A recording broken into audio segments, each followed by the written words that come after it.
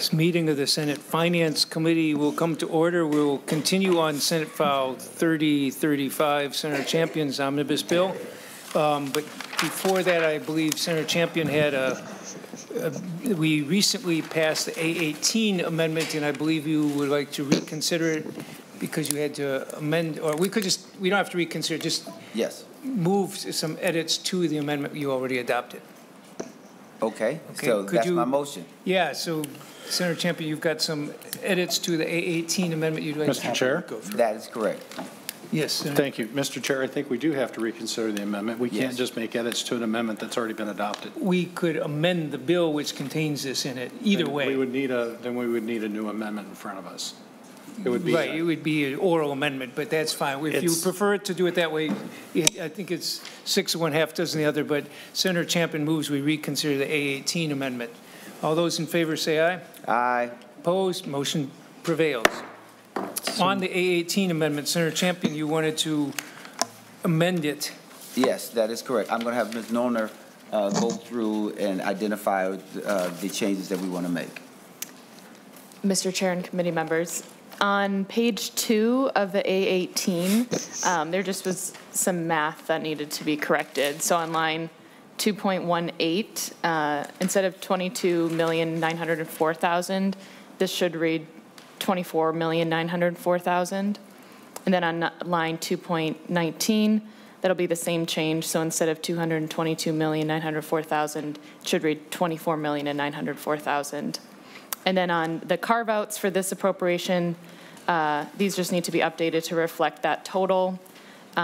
And again, that's not changing the original appropriation. It just needed to be updated. So on line 2.20, instead of 16,300,000, it should read 17,500,000. On line 2.21, instead of 1,400,000, it should read 1,700,000. And on line 2.22, instead of 5,204,000, it should read 5,704,000. And with that, that should correct the error in the amendment. Okay. And Senator Champion, you incorporating those into it, and we'll just. Okay. Yes, yes, Mr. Chair. Senator Champion's offering the A18 with those number changes incorporated in them. Is everybody aware what those number changes are? And is there any discussion? If not, all those in favor say aye. Aye. Opposed? No. Motion prevails. Senator Champion, ready for Ms. Doyle-Fontaine to go through the language? That is what we'd like to do, Mr. Chair. Thank you. Please proceed. Thank you, Mr. Chair and members. So Ms. Noldner went through the Article 1, which is the appropriations in the spreadsheet. And then Article 2, it starts on page 45 of Senate File 3035, the first engrossment. This article pertains to Explore Minnesota, which is currently known as Explore Minnesota Tourism. And most of this article really is sort of making those changes to sort of rebrand Explore Minnesota Tourism into Explore Minnesota, and then creates two divisions, which are Explore Minnesota Tourism and then Explore Minnesota for Business. This article also expands some of the duties for Explore Minnesota, and those are some of the related costs that are the additional appropriations for Explore Minnesota Tourism. So that is that article, Article 2. Article 3 starts on page 52 of the first engrossment. This is the Promise Act. Ms. Noldner went through the amounts that are appropriated for these purposes. The first, Section 2 of this article is for the Promise Grant Program, and that allows grants to be made through partner organizations of up to $50,000 per grant to businesses in the areas identified within the riders that Ms. Noldner went through. And then Section 3 is the Promise Loan Program, and that allows for loans to be made through partner organizations of up to $1 million per loan in the to businesses in the areas identified.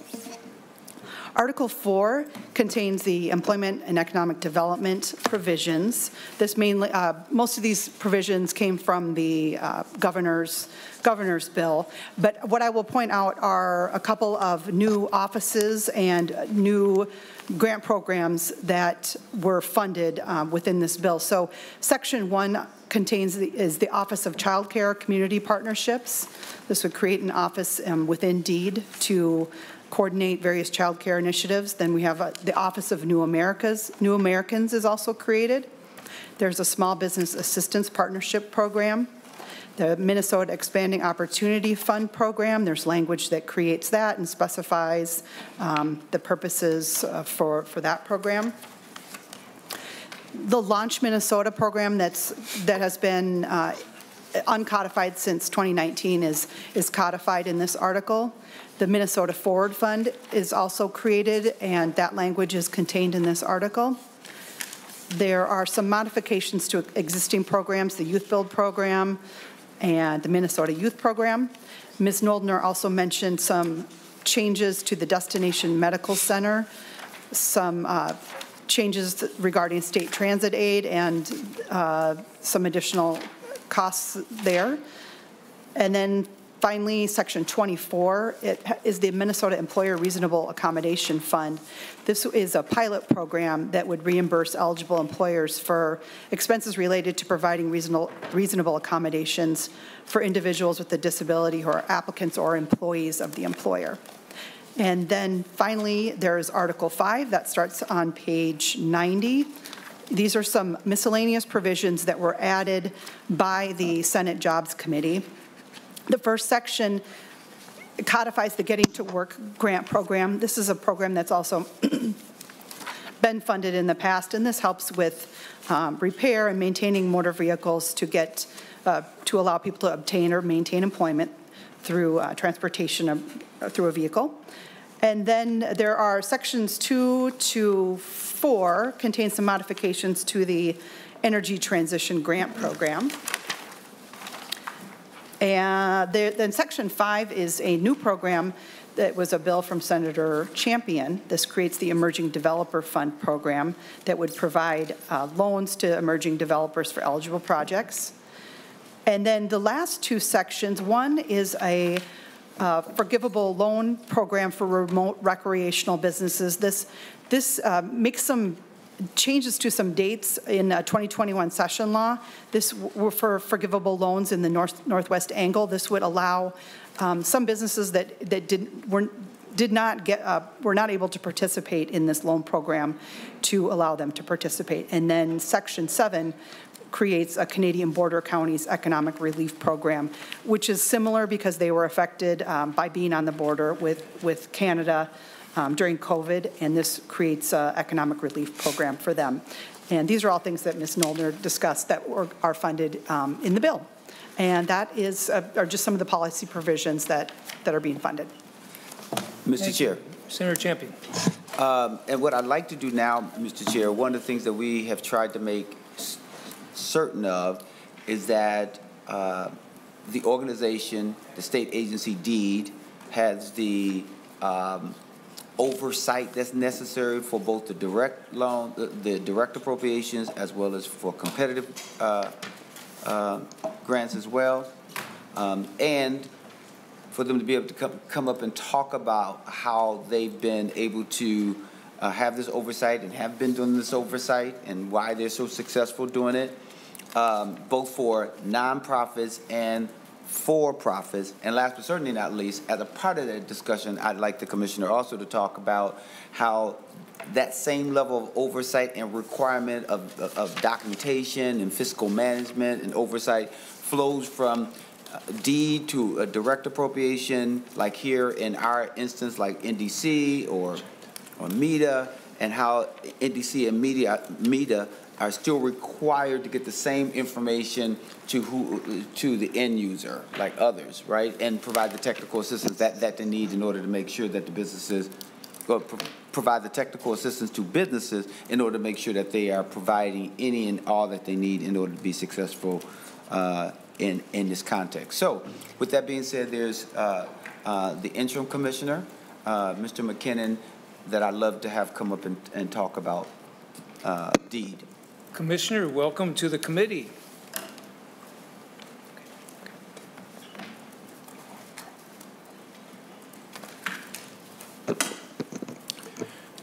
Good afternoon, Mr. Chair and members. Kevin McKinnon. I'm the temporary commissioner of deed.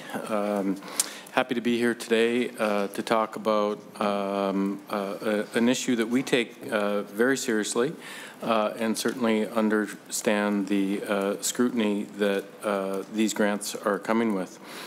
We are proud of our previous work, our audit reports that we do receive.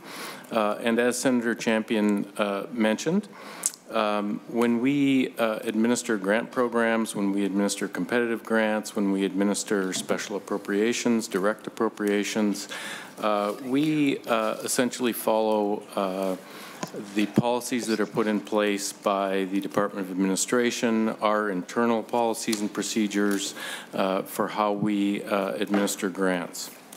All of these types of policies and procedures essentially come with a form of applications, so we understand what the projects are, what the money will be used for, can the organizations deliver on what they say they can deliver on. We do financial examinations, risk assessments essentially of the applicants who receive these awards. Of course, there's also a grant agreement process that we go through, and once you do that, essentially what that means is we have a grant manager that's assigned to that organization who then does all the grant monitoring of it, does all the disbursement of the money, goes out and verifies that the work is taking place, the money was spent appropriately, etc. And then, of course, completes the reporting functions of the individual grant and or the program. So as we deal with this, not only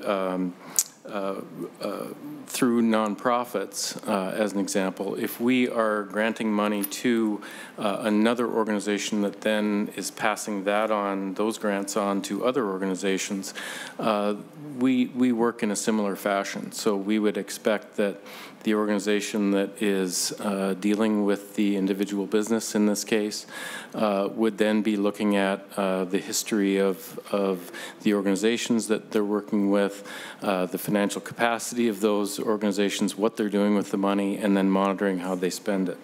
These are all common practices that we put in place at DEED. We've been doing this a long time. As I mentioned, we're proud of our work. We realize that sometimes grantees have some problems with this. We take that very seriously as well. We try to do as much outreach and help grantees, and many with less capacity than others, understand these processes. And quite frankly, sometimes it just does not work. Sometimes we do not enter into grant agreements with folks that do not, that cannot follow the way that we do business. And so with that, I think I'd be happy to answer any questions on our process and how we deal with the organizations that we serve.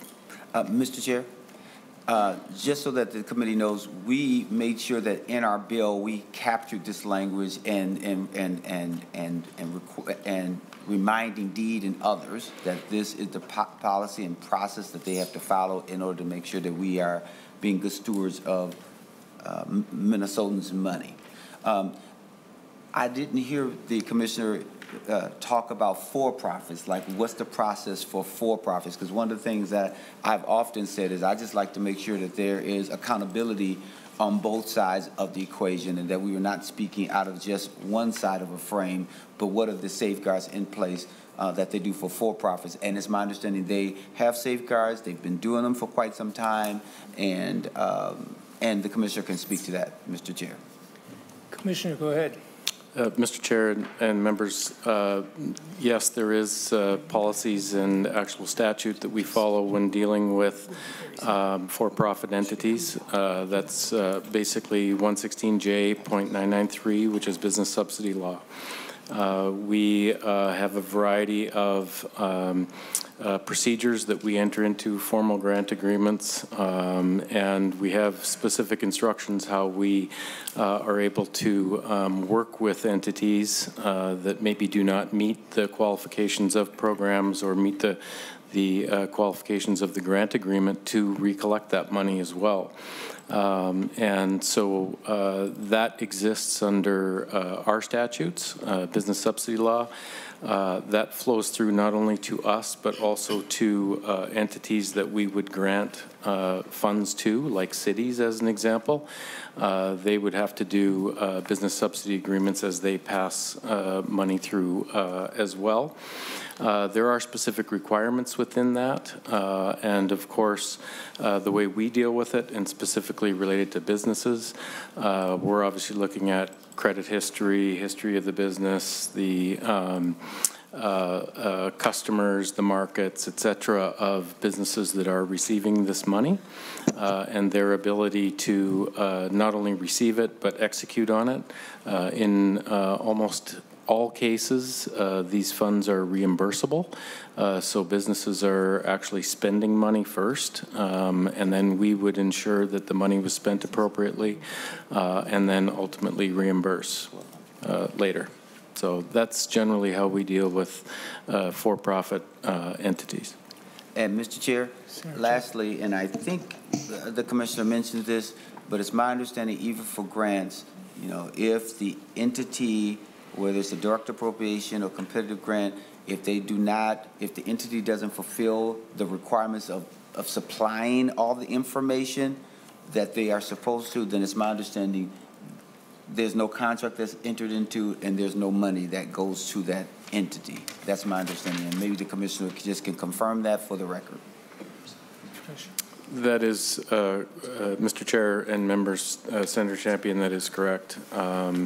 Maybe, I'm not sure if any of you are familiar with them, but yes, this happens from time to time where we just do not enter into grant agreements with entities that cannot conform, cannot provide the data, cannot provide or do not have the capacity to actually administer the grants. It does happen. And as I mentioned earlier, we do try to work with grantees ahead of time to help them understand the requirements. To some, and particularly smaller businesses or smaller nonprofits as an example, some of these things may seem burdensome, but they're there for a purpose, and a purpose that we take very seriously. And we do acknowledge that we can continue to do a better job of working with these organizations to help them and developing other organizations with capacity to help these organizations actually administer a lot of these grants. So generally across both for-profit, nonprofit entities, that's how we engage with the grantees, and certainly with a lot of the organizations that may lack some capacity initially that are applying for funds.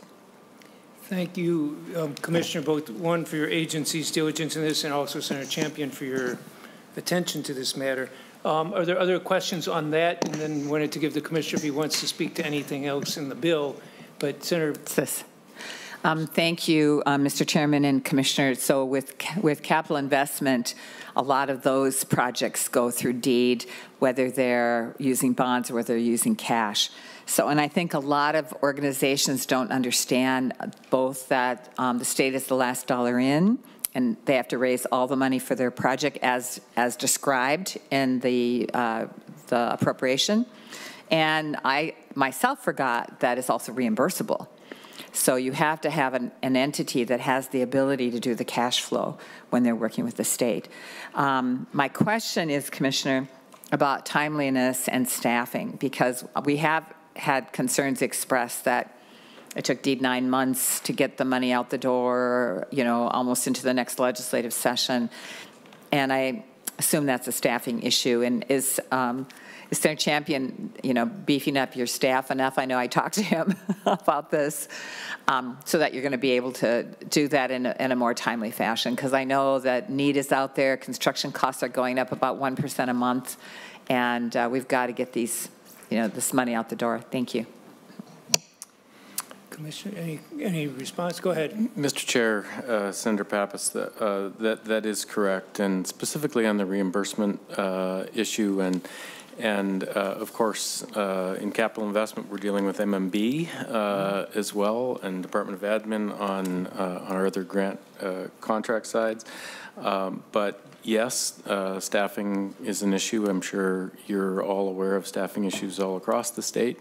We're no different. Sometimes, yes, there could be staffing issues from a timeliness perspective. Oftentimes, it's also working with grantees to ensure that they can comply. So that often takes a lot of time as well. Oftentimes, we're working through attorneys, and our attorneys are going back and forth on grant agreements.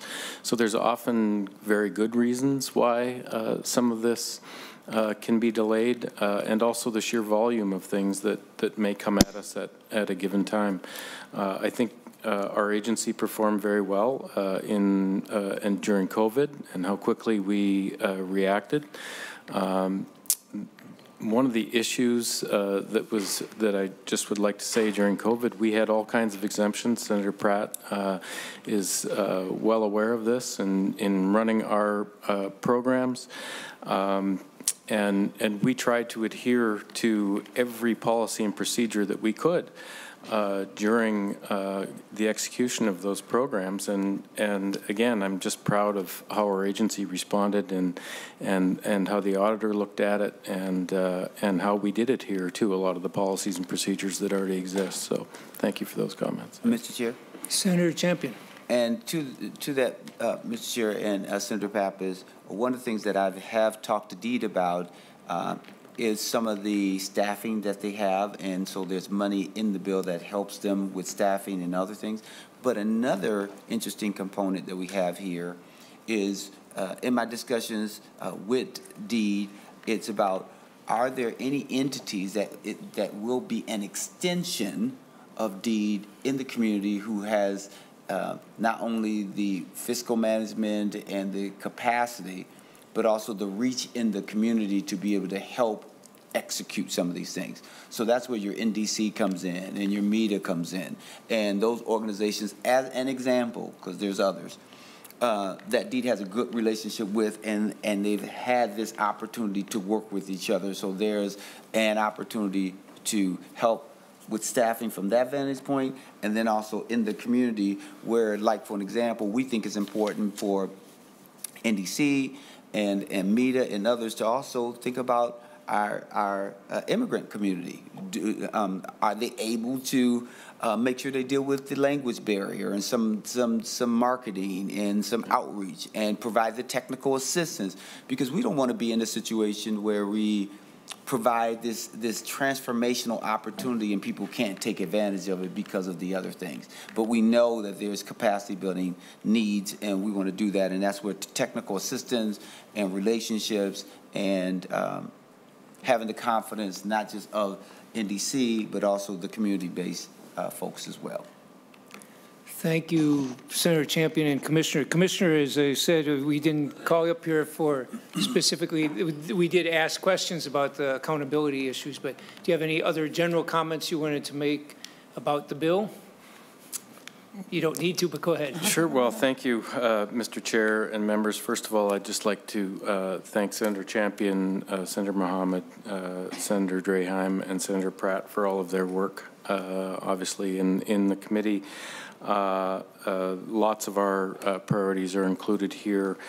We have a lot of shared goals that are very clear here. I look forward to working with the Senate and the House to finalize this. We realize that there's still some work to do, and happy with the collaboration that does exist. So thank you very much for allowing me to comment on that. Thank you, Commissioner. Any other questions for the Commissioner? If not, thank you for your time. Thank you. Discussion of the bill, Senator Champion. And Mr. Chair, I would also like to have circulated and offer the A20 amendment. Okay. A20 amendment is being, looks like it's about to be distributed.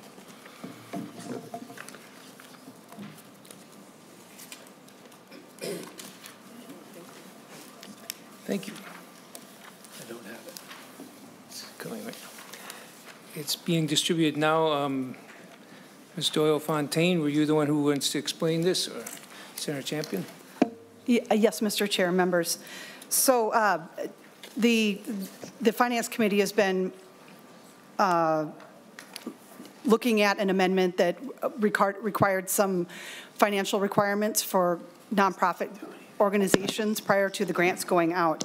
And we were, there was a discussion prior to this coming back into this meeting. And for now, this amendment is being offered by Senator Champion to address some issues just regarding what the grant requirements are. And this would be for any organization, for-profit or nonprofit. It simply provides that for any grant that is made with money appropriated in the Act would be subject to any grant requirements that are imposed by law, which would include rules, and then also references a couple of Department of Administration statutes pertaining to grant making or any agency grant policy. This just makes it clear that there are no longer any COVID exceptions, and that all the grant making requirements for any grants under this Act would be subject to all of the requirements that are in law. Thank you. On the Champion 820 amendment, is there a discussion? If not, all those in favor say aye. Aye. Oops. All those opposed? The motion prevails. Senator Murphy, I'm sorry, I didn't see your hand up. Further discussion. Senator Draheim. Yes, thank you, Chair Marty, and thank you, Senator Champion, for bringing this bill and working so hard this year on the Jobs Committee. You know, you had mentioned earlier about the tracking and the discussion we just had with the interim commissioner or temporary commissioner or whatever. I still haven't got down what his official title is, but I'm glad he's here. On some of the oversight for the for-profit companies, and we've had a robust discussion in committee too, but I think the A17 kind of gets to that a little bit. So, you know, I'd like to offer that. Senator Draheim, the A17 is in the packets. Senator Draheim offers the A17 amendment. Senator Champion does not seem to have one. Can we get him one? I got it. You got one? Chair, I see it now. And Chair, if I could? Go ahead. Thank you. You know, when, and this isn't new to the author, this is just some reporting requirements. You know, we just heard from DEED that they're struggling like all agencies and all employers with hiring people. This would just require a little bit of information how successful our programs are. And I think it's just a common sense little tidbit I'd like to add to the bill. And if nonpartisan would like to add anything to it, that would be great. Other than that, I think it's pretty straightforward.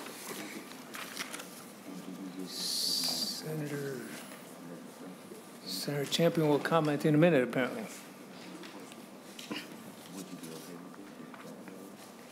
And Senator Draheim, this is just two grants that are designed to increase manufacturing. Senator Champion, have you had a chance? Thank you, Mr. Chair. I would be willing, well, a couple things. I was just talking to DEED about this, around what they do already, what information they have available already, and whether they provide any report to the legislature already. And of course they have reports that they do, but if there's something that needs to happen hear from a reporting perspective that they would find that okay. So only qualify this to say that they will continue to take a look at this, and I'll accept it today as a friendly amendment, but we'll certainly take a look at it just to make sure it's not redundant or it's not problematic, because we all want to have some information in order to make sure that we make informed decisions. So I would see the A17 as a friendly amendment.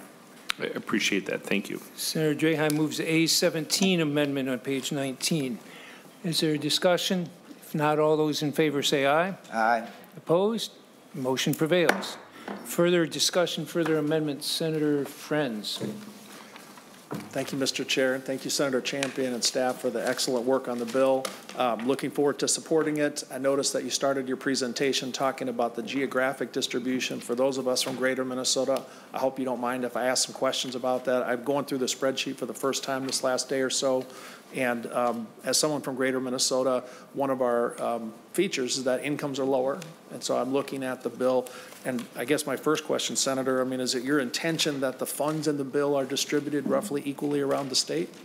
Mr. Chair, it's not my intention for them to be distributed equally, but appropriately. And I think that is different because there's not as much density in certain areas and there's more in others. But we have been really intentional around making sure that there's funds distributed all around the state. And then competitively, there's some grants that, you know, provide some, you know, equalization. But I think that could be misleading because there's just a overall difference in size.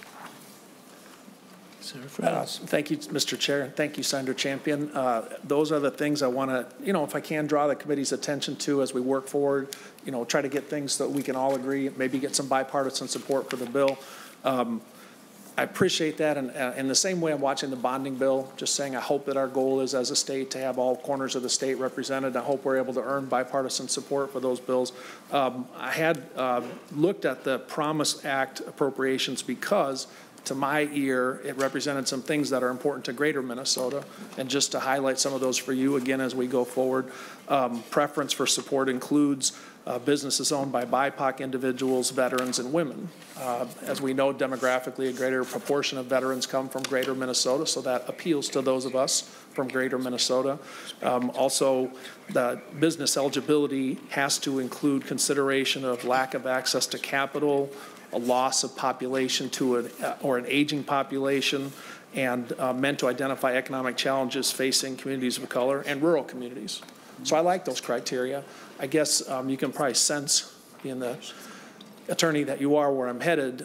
Can you tell me then why the Promise Act appropriations seem to take you know, the dollar amounts and don't appear to represent the geographic distribution of the state for rural that the two parts of Minneapolis and St. Paul are for? Mr. Chair, thank you. Thank you for that question because I anticipated that and wanted to make sure that I was able to address that appropriately. So when you think in terms of one of the differences is because I also consider civil unrest. I consider what extraordinary events that occurred that left communities in a challenging situation. And as you know, that was, you know, largely Minneapolis, both North and South Minneapolis, St. Paul. But because I wanted to also make sure that there was this consideration around rural Minnesota, that's why we also made sure that we were connected with the Minnesota Initiative Foundation as well. Here's the other thing. There's a difference in population and size, and when you think in terms of income. And then even in Greater Minnesota, we have a lot more money around child care. There's stuff around the northern angle. There's Owatonna. There's Steele County. There's all these other places that we try to be as thoughtful around, and that's why we also included preferences around veterans and also loss of population, because we know that one of the challenges in rural Minnesota is loss of population. So we wanted to make sure that we were being thoughtful about those things. Now, the other thing that we heard was the Main Street grants was helpful to some individuals, but wasn't as helpful with certain populations. And so we wanted to make sure that we were respectful and thoughtful of that. Did it help someone? Absolutely. did it really help those other smaller and mom and pop businesses? That's where there was a challenge, because guess what? It required a match. It required some other things. Important from a fiscal perspective, but when you think about having impact, that would be important. And one of the things that I want to make sure I note for you, because I think that's important, is that when we think in terms of the investments around the state, there's a vast majority of funding being available for statewide usage, and over $70 million targeted specifically to greater Minnesota. So thank you, a wonderful Senator. Senator Friends. Thank you, Mr. Chair. Thank you, Senator Champion. Next time I'm going to have a question that you're not prepared for, but not today. I appreciate the fact that you know your bill as well as you do. And I'm glad to just draw, before I vote for the bill, to just draw attention to those criteria, because aging population and other features of greater Minnesota, hopefully all Minnesotans want to have success. And when we have lower average incomes in the outstate part, so I think it's part of our job here to call attention to. And as the only member of the DFL delegation to the Finance Committee who does not represent either part of Minneapolis or St. Paul, if I don't say this stuff, who's going to say it? So with that, look forward to voting for your bill, Senator Champion, and thank you again. And Mr. Chair, if I can say one thing before Senator Pratt, I think he looks like he's going to ask a question. One of the things that Senator Pratt and I've been talking about is that when you think in terms of the metropolitan area, and then you go out to greater Minnesota, which we have a great investment around, that there's some questions around what the investment for suburbs, right? How do we make sure that they're identified in a way where they don't feel left behind? Yeah, there's competitive grants. Yes, there's those other things. But I did make a commitment that I'll continue to explore that and find creative ways by which to make sure that they feel as if they're one Minnesota as well. And Senator Friends, just to correct the record, I don't represent anything in Minneapolis or St. Paul or inner ring suburbs. It's this second, third, fourth, fifth ring suburbs. So. Hang on, Mr. Chair. Did you or did you not represent part of St. Paul? I did represent St. Paul in the past. I stand corrected. So it's only 5 of the 7 DFL members that represent part of Minneapolis. Is there further discussion on Senate File 3035? If not, as I indicated, we're going to Senator Pratt. Thank you, Mr. Chair. Well, Senator Champion, you were right. I did have a few comments. You read me so well. And I just want to piggyback a little bit on Senator Francis' questions, because we had this discussion in the Jobs Committee as well. You know, following the riots and the destruction in Minneapolis, we did set up the Main Street Redevelopment Fund, and that was a collaboration between Representative Knorr, Commissioner Grove, and myself to make sure that happened. And we did that intentionally as a statewide program. Now, there were a couple of flaws in the program. One was structural, in that we required that a community work through a CDFI or an economic development entity, and what we found was that in Hennepin and Ramsey County, there were organizations that could help. In Greater Minnesota, you had the initiative foundations, but in the 5 suburban ring counties that were also impacted and needed economic development coming out of COVID, they didn't have those opportunities, and so that's the gap that Senator Champion was talking about. And so many of these communities in those ring counties, some look like Shakopee and Prior Lake. They're full-fledged suburbs. Some, like Senator Drangheim represents in Scott County, look more like rural communities. And there was an issue with that. The other issue was that I believe some of the grants were, I don't want to say erroneously given, but weren't given with the right, and how do I want to say this? Some of the grants that were given weren't given to organizations that had projects that were ready to go. And it took a long time for the organization, particularly one, to get those funds out to the people that it was intended to. I believe Senator Champion and I were having conversations with that organization 9 months after the grant had been awarded, and we were still waiting for that money to hit the street. I don't know that that was a problem with the Main Street redevelopment program as much as it was that the grant was given to an organization that wasn't ready to distribute it. And we could have certainly looked at some opportunity to reinvigorate the Main Street Development Fund as a statewide program versus what I think you correctly identified here as the Promise Fund as more of a local or regional type of program. Senator Champion mentioned the matching grant or the matching requirements, and that was intentional because what we wanted to do as a state was to signal that we want to encourage private investment in these areas, private investment down the Lake Street corridor, private investment in North Minneapolis, private investment in Belle Plaine, Minnesota.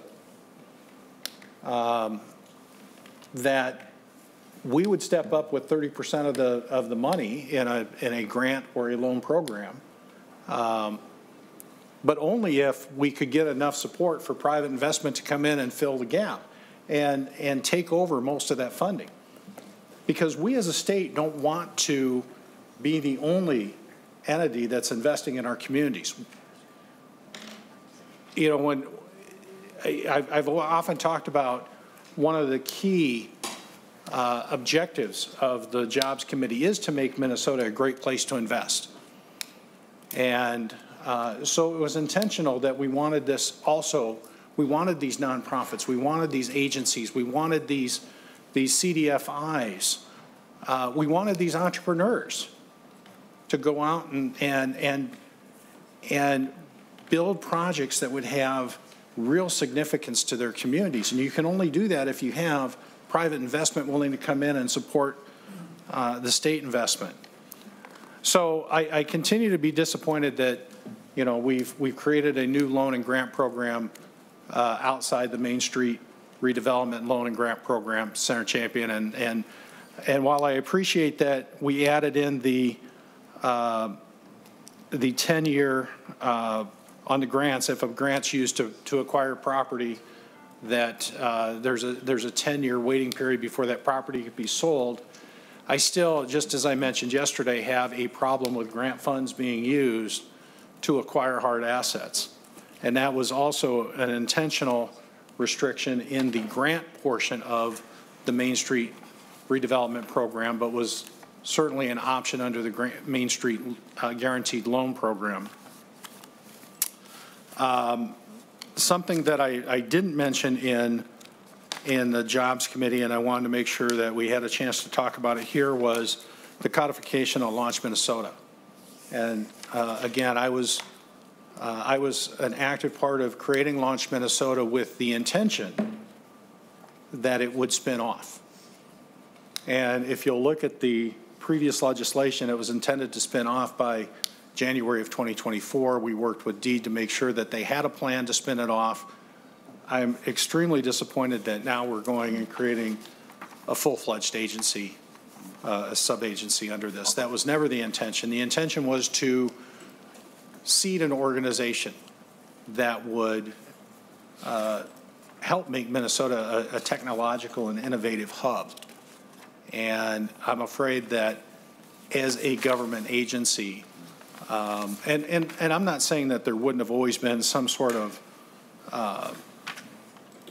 tie, right, to that organization, that we wouldn't be supporting it with grant money like we do a number of organizations. But the fact that we've gone so far away from the original intent concerns me. And then when we talk about the $5 million grant for the automotive component, I continue to be concerned with how broad that language is. A grant to a Minnesota-based automotive component manufacturer specializing in electric vehicles and sensor technology. This is a one-time appropriation. no explanation why these funds are being provided. This is a venture that's being seeded by a multi-million-dollar venture capitalist. And again, who's to say that this grant's not going to be used to acquire property, turned around and sold with instant equity? We don't know if we're seeding this organization for operating expenses. This is such a broad-based appropriation. It really concerns me, Mr. Chair. So those are a few of the things. I appreciate Senator Champion's work on the bill. I know from experience that it's not an easy bill to put together, but it's actually a fun bill to put together. And I think I appreciate the partnership he and I have developed over the last 5 years, working together, each of us in each other's roles, so to speak. But I do want to thank Senator Champion for his focus on making sure that there is something for every corner of the state in the bill. And while we may disagree on the details, we may disagree on some of the approaches. Overall, Senator Champion, I do recognize your effort to try to be fair. And Senator Champion. Mr. Chair, what I will say is thank you, Senator Pratt, for your comments and just our continued working relationship, and personal too. I love to talk to you about sports too, so of course that's a part of it. And we both lost bad when we think in terms of March Madness. I guess we share that together too.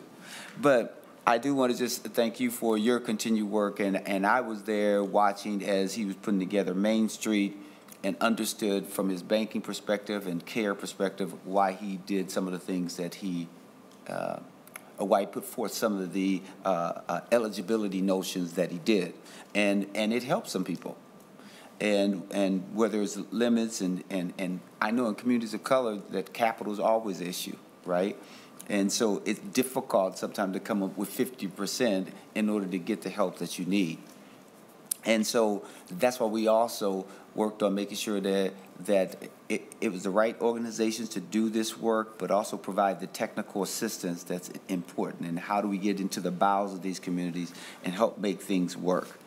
And I am appreciative of everything that I say. I want you to know that it includes a cross-section of folks, from our vice chair to our committee administrator to our staff. Everyone has worked together, especially these two ladies sitting next to me as well, to try to figure out and dissect what I really mean by something. So I know that's a chore, okay? Launch Minnesota, that's something that I know was, has always been near and dear to you. I know that you were thinking about it spinning off, and we thought we were codified in order to make sure that your wonderful intent or the intentions behind it would somehow continue to make Minnesota better. Main Street, you and I talked about how do we continue that, and I did say that I would certainly, think about all these things, whether it's, how we can give some additional support, but also what are those things that we can gravitate to. And we'll continue to explore language like what you talked about, the automotive component notion. How do we strengthen that and make sure that it's really focused and thoughtful and it protects us? So so language and making sure that there's this notion about jobs, because we know this clearly about jobs, but we want to make sure that the language lines up with that. And the last thing that I'll say before I answer any other questions is that when you have experienced intentional disinvestment sometime and you've been disenfranchised, it's pretty hard sometimes to think about, how do you move to the next place or next level without having some infusion or some injection of support, right? And how we do that and be responsible. And I think that we put forth, we have a bill before you that does all those things to, be as thoughtful as possible. Is there always room for improvement? Absolutely. And we're going to strive to be better tomorrow than we were today. Thank you. If there's no further discussion, as I indicated earlier, we're Senator Dames. Thank you, Mr. Chair, and Senator Champion. I do have a few more. I do have a couple of questions. Senator Pratt brought up about this Minnesota-based automotive component manufacturer. So has it been decided who that person, who that organization is going to be, or is this going to be put out in RFPs? Is this going to be a grant process that people apply for grants and you choose the one that's the most adequate? Can you tell me where that's at this point? So, Mr. Chair, thank you for that question. There is a specific organization that we are thinking about or thought about, and that organization came in and presented. It's called FlexForge. It's in Brooklyn Center, Brooklyn Park area, and it's directly connected to jobs. The one thing that Senator Pratt says that we will do is make sure that we tighten up the language, but it's about jobs and manufacturing jobs for electric vehicle components. Because one of the things that we've talked a lot about is a number of our components are manufactured someplace else, and how do we bring them back and really create this robust opportunity, not just for livable wage jobs, but put us in a position strategically as a nation so that we're not as dependent on others. Follow up, Mr. Chair? Go ahead. So did you have other potential manufacturers come in and interview them and see what their process would be? Mr. Chair, and to Senator Dames, yes. How many did you? I'm sorry. Follow up, Mr. Chair? So can you give me some idea how many other folks you invited in to interview or have them do a hearing on this process as far as making these circuit breakers, whatever you're calling them? Yeah, so, Mr. Chair, so we sent out a wide net, right, so that, you know, different folks, including but not limited to semiconductors, when we think in terms of the CHIPS Act, biomade, you know, just a cross-section of folks. So, but again, even from a competitive perspective, we still are making sure that the Minnesota Forward Fund has money in it as well. So if there are others who did not come in, we don't want them to be excluded from the opportunity to present and get some resources. A follow-up, Mr. Chair? So is there's some reason that this company needs the money to support this? Are they not sufficient? Have they been doing this in the past? Are they new on the block? Tell me a little about the business and why we need to be funding them. If they're a successful business, I wouldn't think we would have to. And if they're not a successful business, I would question why we would be investing. So, Mr. Chair and Senator Dames, I'm not quite sure I would agree with your notion, because we've supported a number of businesses that have been successful and needed some support to get to the next level, whether that's and I can't remember the name of that business in northern Minnesota where it was, Cirrus in Duluth, right? There's been a number of organizations and businesses that we've supported because we wanted them to go to the next step, because that was the paper plan. And we wanted to make sure that they could continue to make sure that they have jobs and opportunity. So that's why I disagree with the notion that we don't do that and that's a sign of success or not. We want to make sure that we support businesses, that they're able to bring on another line of staff and those who are able to be a part of the manufacturing plant, and so that there's livable wage jobs, so they're family sustaining wages. We will continue to do that. So this is about this organization. They want to increase their number of employees. We want to make sure that we bring those manufacturing jobs from Europe and other places back into Minnesota. Follow up, Mr. Chair? Go ahead. So I'm assuming then you're going to set this up so they have to have benchmarks that they meet in order to get the money, and if they don't meet those benchmarks, any money they've got, they'll have to refund back to the state. Is that correct?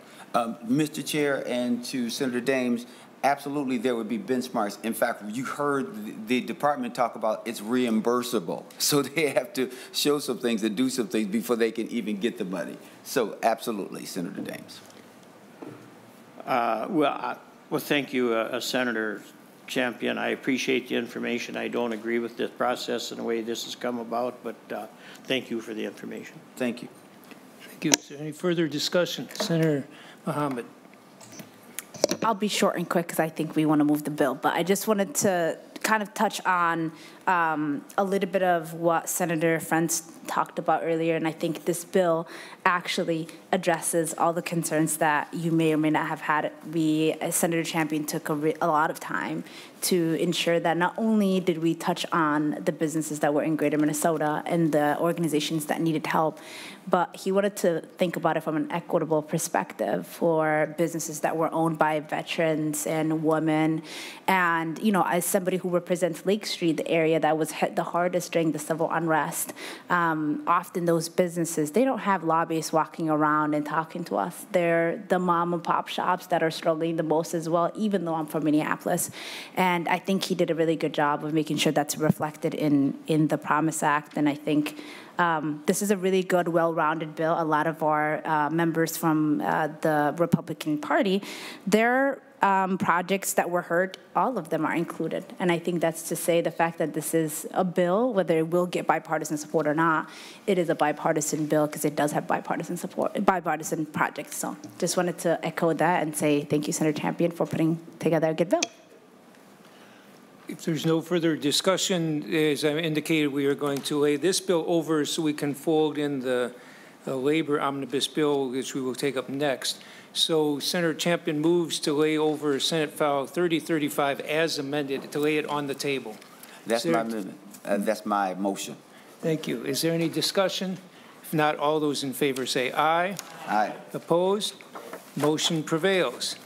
And Senate File 3035 is laid on the table, and we're going to move next to Senate File 2782, Senator McEwen, and that bill is now being handed out in the packet with all the notes and everything. Thank you, Senator Champion and Ms. Doyle-Fontaine and Ms. Grunwald-Moldner and all the other staff and Senator Champions and other offices on that.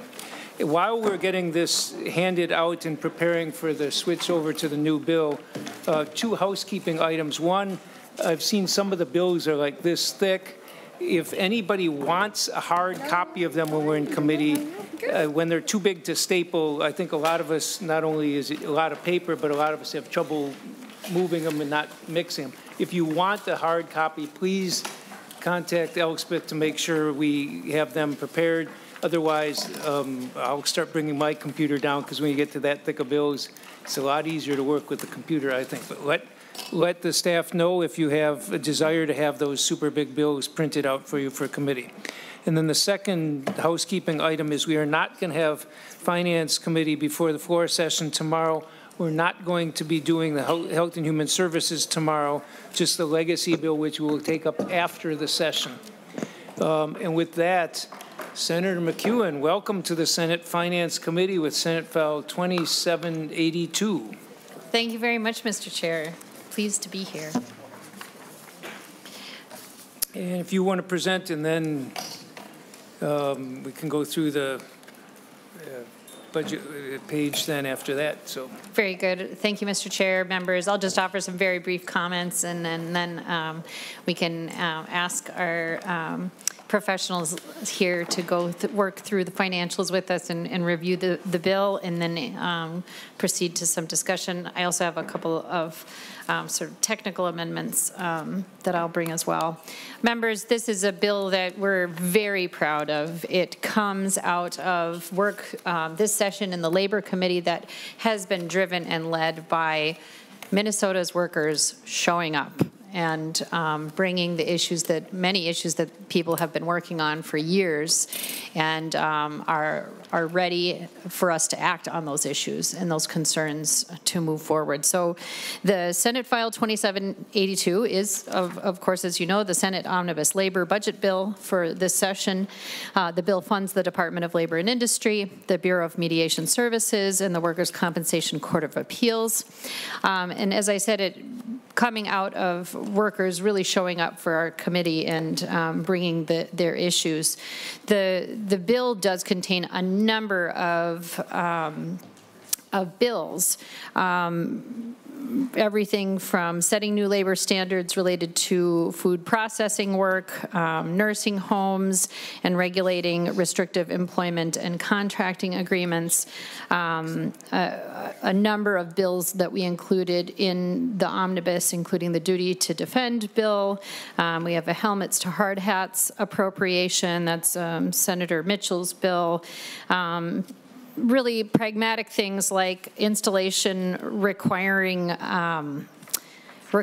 for adult-sized changing facilities in restrooms that are accessible to the public. That was a bill that Senator Bolden brought. Some provisions addressing sexual harassment settlements or abuse settlements and prohibiting them from being paid out as severance so that they would not be taxed. Energy code adoption modifications for new commercial buildings, prevailing wage requirements, career pathways program, the Minnesota, I already referred to the nursing home, but the Nursing Home Workforce Standards Board Act is Senator Pappas's bill also included, and a provision to include claims against solar installers, which we're going to have more and more of, into the Contractor Recovery Fund, which is an issue that one of my constituents had brought to me initially when I was elected a couple of years ago. So a lot of pragmatic provisions in this bill, and also notable from the governor's budget in this bill is in very exciting setup for an ergonomics division in Minnesota OSHA to modernize how we're going to approach workplace injuries in Minnesota. We heard a lot of testimony about those types of injuries and very exciting work that that the Commissioner of the Department of Labor and Industry and their staff are about to embark on in regard to the ergonomics division. And additionally, from the governor's budget, we have funding for clean energy, clean economy apprenticeships to transition our workforce to those good family supporting jobs that are a part of our transition to a green energy future. So a lot of really good pieces to this bill, a lot of work put into it by a lot of people. And with that, Mr. Chair, members, I'll hand it over to our wonderful staff, who are two of the people who have put in a lot of work to make this bill what it is. Senator McEwen, did you want to adopt the technical amendments first, or did you rather go through the bill first? I may, Mr. Chair, let's see. It may be helpful to have the staff go through actually the A22 amendment because the changes are, it's the I have an A22 and then the A25. Okay, and start with the A22? Yeah, okay, thank you. Senator Friends moves to A22. Mr. Olofsson, you want to go through the amendment? Yes, thank you, Mr. Chair. Members of the committee, for the record, my name is Eric Olofsson, Senate Fiscal Analyst. So for the A22 amendment, it rebalances the bill after a revenue estimate came in regarding Senate File 1258. There needed to be a $100,000 per fiscal year adjustment. So I'll talk about that specific line item on the amendment. It also makes technical and clarifying changes and a couple other changes that Ms. Doyle-Fontaine will also discuss. So lines 1.2 through 1.9 just adjust the overall appropriation amounts based off of this rebalancing. Lines 1.10 through 115 through 116 of the amendment are technical and conforming changes for the amendment, just for consistent language. Lines 1.17 through 1.18 is where the $100,000 of general fund per fiscal year changes are decreased. So this is for a transfer to the AG, the Attorney General's office. This is decreased by $100,000 per fiscal year. For the construction workers' wage protection enforcement that's transferred to the Attorney General's office. For lines 1.19 through 1.23, that's more technical and conforming changes. And then 1.24 through 214, that's a reporting requirement for the Career Pathways Program that was in the original bill of Senate File 1599, but was erroneously left out of the omnibus bill, so it's being re-added to the bill. And then 215 and 216 are more technical and conforming changes, and then I'll let Ms. Doyle-Fontaine handle the rest. Thank you, Mr. Chair, members. Then on the amendment at line 217, this adds a citation to a string of employment law sections, and this includes this string of citations within the compliance orders that the Department of Labor and Industry is able to enforce. And then on line 2.19, this adds some clarifying language that is specific to the section that's prohibiting non-compete agreements. This is within the choice of law and venue subdivision, and it clarifies that the subdivision on choice of law and venue only applies to claims arising under this section, which is particular to the prohibition on non-competes. And that is the Is there any discussion on the A22 amendment? Senator Draheim. Thank you, Chair Marty. I just had a question on the amendment on line 1.25 through 1.27. Why is the one school district called out? Can maybe nonpartisan or someone explain why that is there? Well, Mr. Chair, members, first of all, this was language that was part of the bill, and this was included in last year's bill, not that that matters, but I believe this school district is the one that is going to be running the program, so that's why they're called out. Thank you. Further discussion on A22. If not, all those in favor say, Senator Friends' amendment, I believe. Yes. Okay. If all those in favor say aye. Aye. Opposed? Motion prevails. Senator McEwen, you said you had an A25 as well? That's correct, Mr. Chair. Here it's being distributed now. You can explain it. It just simply deletes section 3 on page 70. So Ms. Doyle-Fontaine or whoever. Mr. Chair, members, this would delete a section in the bill that is particular to settlements received in sexual harassment claims, and this provision would have allowed a subtraction for those claims for a tax subtraction. And right now, it's not within the budget or the target to have the bill carry this. So right now, the Labor Chair is having it removed for that reason, I believe. And Senator McEwen. If I might, we actually still have it in the budget. Yes. Oh. So yeah. If I could, I'll just add a little bit of detail. That is almost my understanding is that that is correct. We've been advised that it would be inappropriate for us to carry a tax, something that is tax implicated in policy in our bill. So I am in discussion with Senator Rest right now for Senator Rest to look at carrying this section, which we are deleting, but we are carrying the appropriation as part of our bill. Okay, so the appropriation is still in the bill, but because it's tax policy, she would be one. Okay. Correct. Is there further discussion on the A25 amendment also offered by Senator Friends? If not, all those in favor say aye. Aye. Opposed? Motion prevails.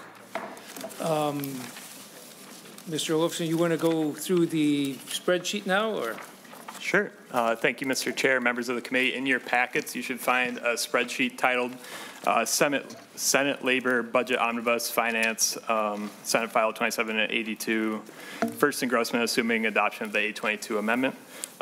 In the bottom right-hand corner, you should see 1:52 p.m.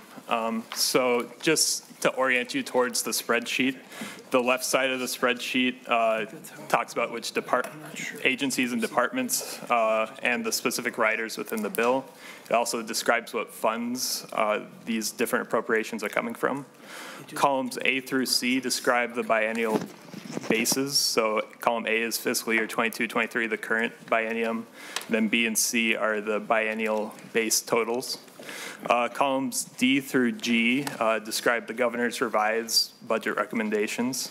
And then where we'll focus today is from columns H through K, specifically on columns I and K, which are the changes over the base for this budget bill. So just to orient you overall, the base general fund spending for the labor is approximately 11.5 million for the 24-25 biennium and 11.5 million for the 26-27 biennium. The labor omnibus bill was given a target of 8 million of general fund spending for the 24-25 biennium and 6.5 million in the tails of general fund spending. So the columns on the right-hand side highlighted in blue are the change items that I'll walk through today. There are also certain columns highlighted in yellow that are bills that are traveling separately. And so, unfortunately, in ours, they're gray in both cases. Oh, so just the highlighted ones. Okay. I'll definitely inform you which ones are traveling separately, and just to go over those for you. So just to begin here, so we'll start with the Department of Labor and Industry, looking at row 6 here in column I. We have approximately 1.1 million of additional this is from the Workers' Compensation Fund of 1.1 million for maintaining current service levels in the 24-25 biennium and 1.45 million in the 26-27 biennium. And for technology services reorganization, this is on row 7 in the Workers' Compensation Fund. This is approximately 6.1 million in the 24-25 biennium and 6.24 million in the 26-27 biennium.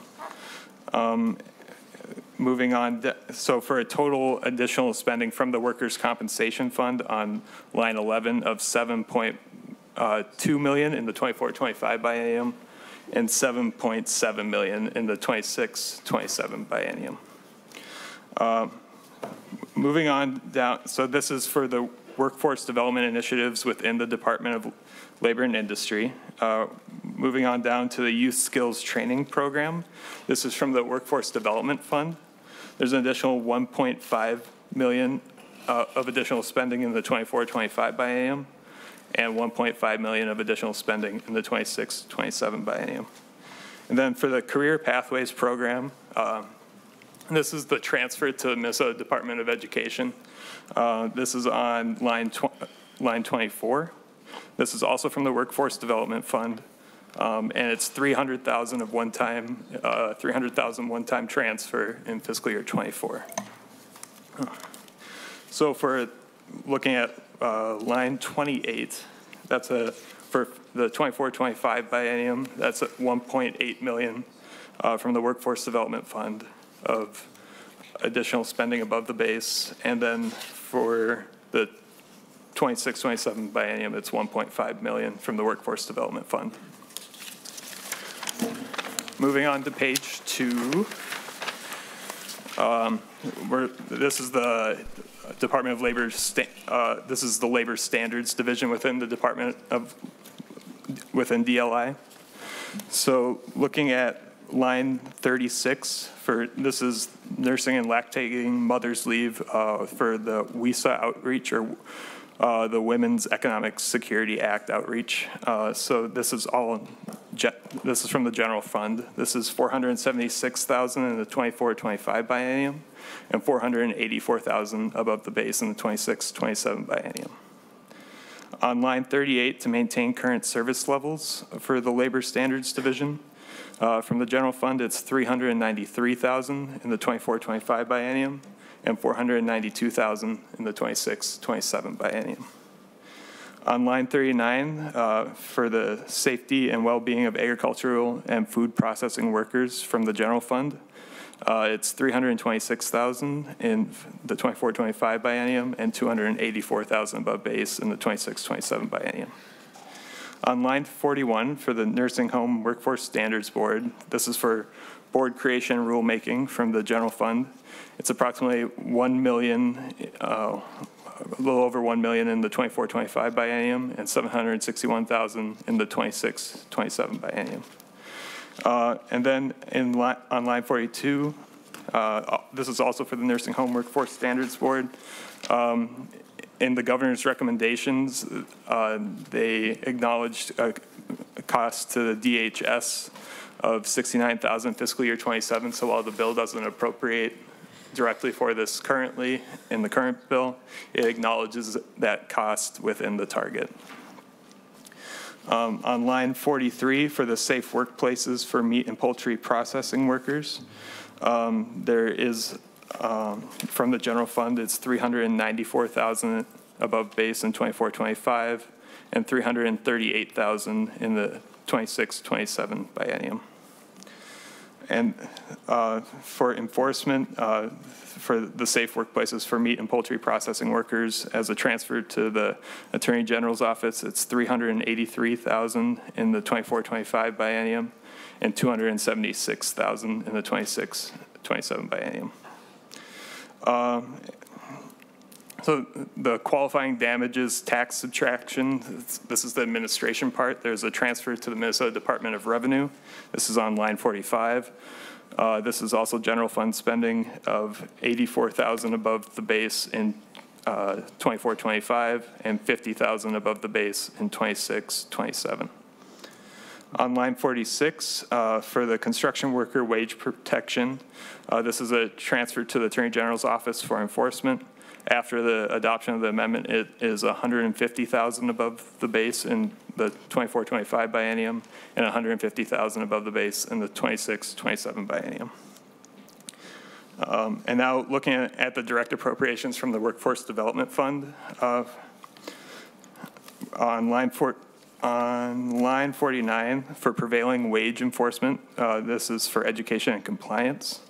There's an additional approximately $2.9 million for the 24-25 biennium, and again, approximately $2.97 million in the 26-27 biennium. Again, this is from the Workforce Development Fund. This part gets a little complicated because the bill separates, it was the labor standards and apprenticeship division. The bill separates into the labor standards division and the apprenticeship division within DLI. So, but just for the maintaining current service levels for the apprenticeship division, there's $180,000 from the Workforce Development Fund in the 24-25 biennium. This is on line 50, and $242,000 in the 26-27 biennium. And here's where we see that transfer to that new apprenticeship division, or at least the first part of it. On line 51, we see the transfer of $2.7 million from the Workforce Development Fund from this division within DLI. And then we see another $2.78 million in 26-27.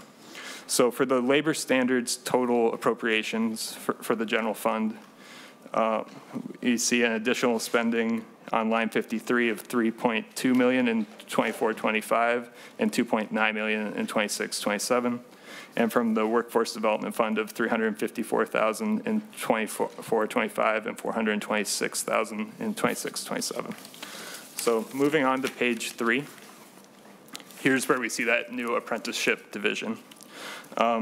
So here's the transfer on line 57 of the $2.7 million in Workforce Development Fund in fiscal year 24-25 and $2.78 million in 26-27. On line 58, we see the growing clean economy apprenticeships. That's $3 million from the Workforce Development Fund in one-time spending in fiscal year 24. On line 59 for LEAP grants, to expand equity and apprenticeship, this is from the Workforce Development Fund. It's approximately $2.1 million above the base in fiscal year 24-25 and $2.1 million above the base in fiscal year in the 26-27 biennium. On line 61, we see the helmets to hard hats program. This is also from the Workforce Development Fund. It's $450,000 above base in the 24-25 biennium and $450,000 above the base in the 26-27 biennium. So on line 62, we see a total spending above base for the Workforce Development Fund of $8.25 million in 24-25 and $5.32 million in 26-27 biennium. Now working moving on to the Workplace Safety Division within DLI. For the Minnesota OSHA, this is on line 65. For the Minnesota OSHA Regulation of Ergonomic Injuries, this is for safety grants. This is from the general fund. It's approximately 1.26 million in one-time spending in fiscal year 24. And then the direct appropriations from the Workers' Compensation Fund within the Workplace Safety Division, looking at line 67. So this is from the Workers' Compensation Fund. This is 720,000 above the base in 24-25 biennium, and 966,000 above the base in the 26-27 biennium. And then for the Minnesota OSHA Regulation of Ergonomic Injuries, this is for staffing, education, outreach, and tech. This is from the Workers' Compensation Fund. This is 1.6 million in the 24-25 biennium of additional spending, and 2.7 million in the 26-27 biennium. Then line 69, this is one of those bills that are traveling separately. This is Senate File 58, the warehouse distribution. This is for warehouse distribution worker safety. This is traveling, and again, this bill is traveling separately. It's 458,000 in the 24-25 biennium and 436,000 in the 26-27 biennium. So looking at the omnibus bill plus all, plus the bills traveling separately for the general fund on line 71, we see the 1.3 million of additional spending in fiscal year in the 24-25 biennium. And then for the total workers' compensation fund, this is on line 72. It's 2.78 million in the 24-25 biennium and 3.9 million in the 26-27 biennium. And then, so for a total additional spending, this is on line 75 of approximately 4.04 million in the 24-25 biennium and approximately 3.9 million in the 26-27 biennium. So moving on to line, page 4. Senator Champion. Oh. Senator Champion, did you have a question right now? Mr. Chair, I'll wait until he's finished because I have some questions about the pressure that's being put on the Workforce Development Fund, which seems to be outside of the target. Go ahead, Mr. Wilson. Yep. Okay, so moving on to page 4. We are now in the General Support Division within DLA. Looking at line 80 for maintaining current service levels, there's an additional approximately 4.6 million in the 26-27 biennium and 4.9 million of additional spending in the 26-27 biennium. This is from the Workers' Compensation Fund. And then for on line 81 for technology services reorganization, there's 1.2 million in the 24-25 biennium of additional spending and 1.27 million in the 26-27 biennium. Again, this is from the Workers' Compensation Fund.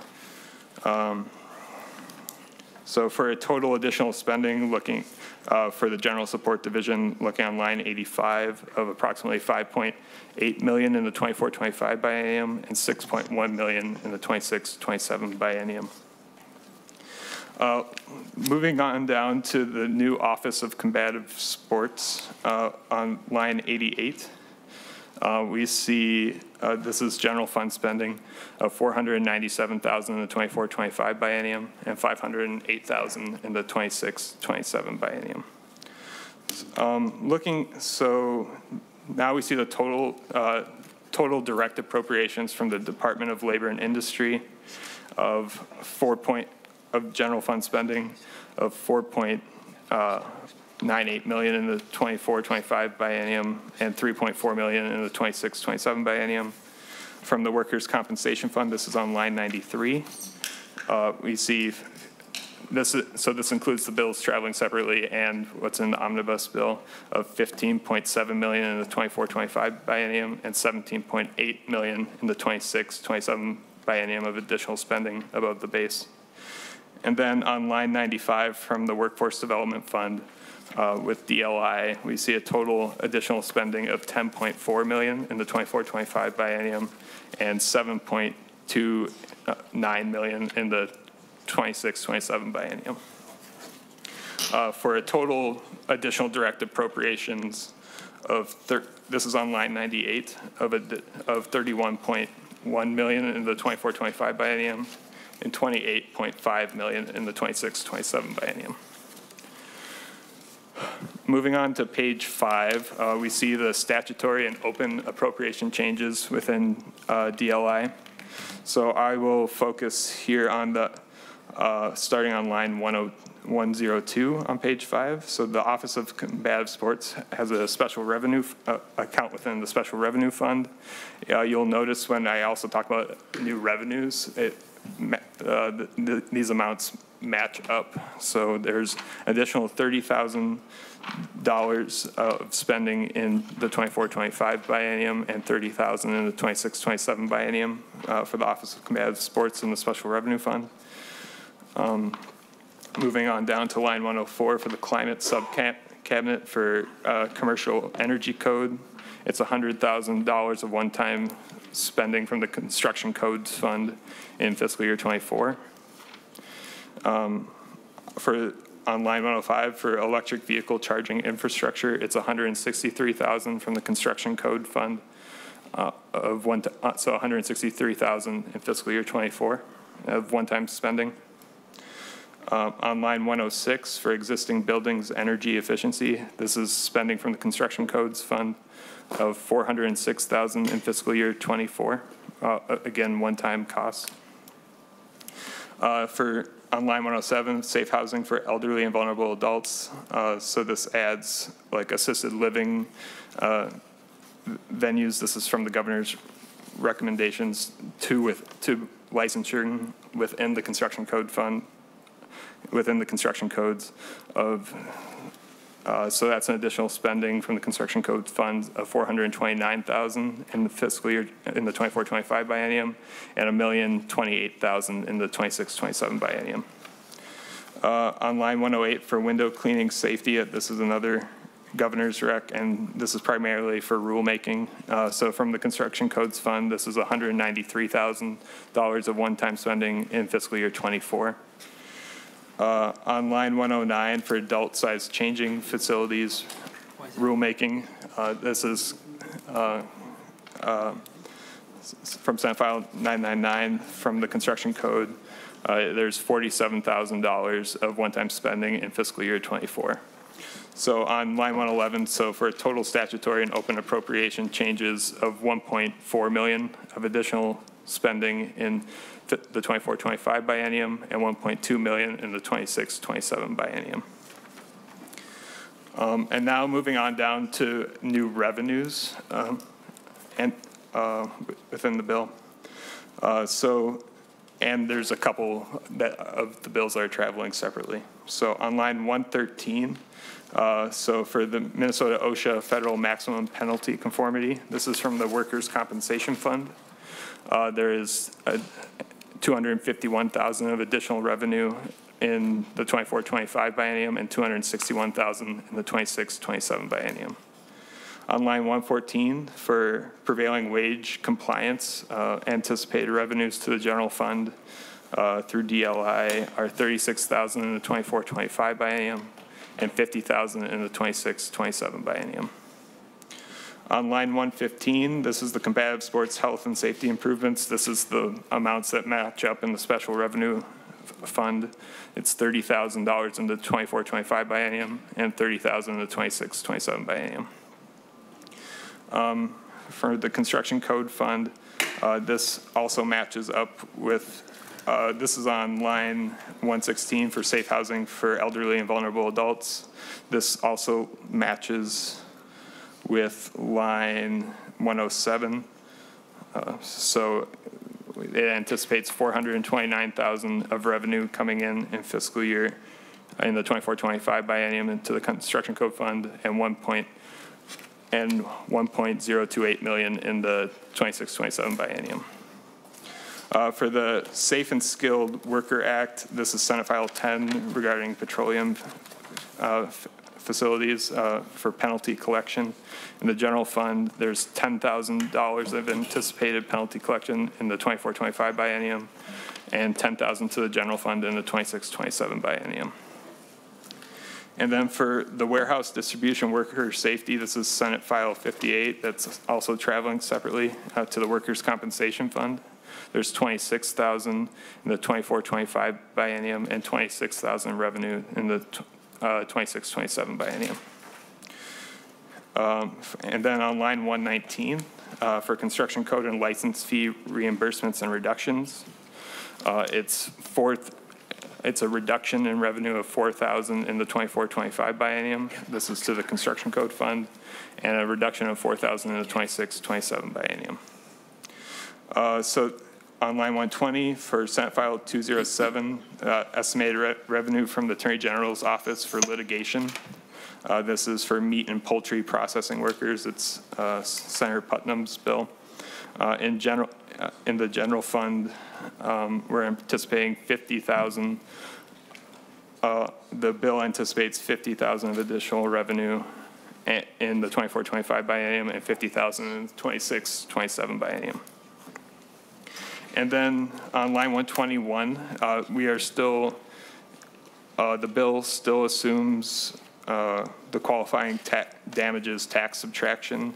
So this is the Minnesota Department of, or the target still assumes the loss of revenue to the Department of Revenue for Senate File 1258 of $200,000 lost to the general fund in the 24-25 biennium and $200,000 to the general fund in the 26-27 biennium.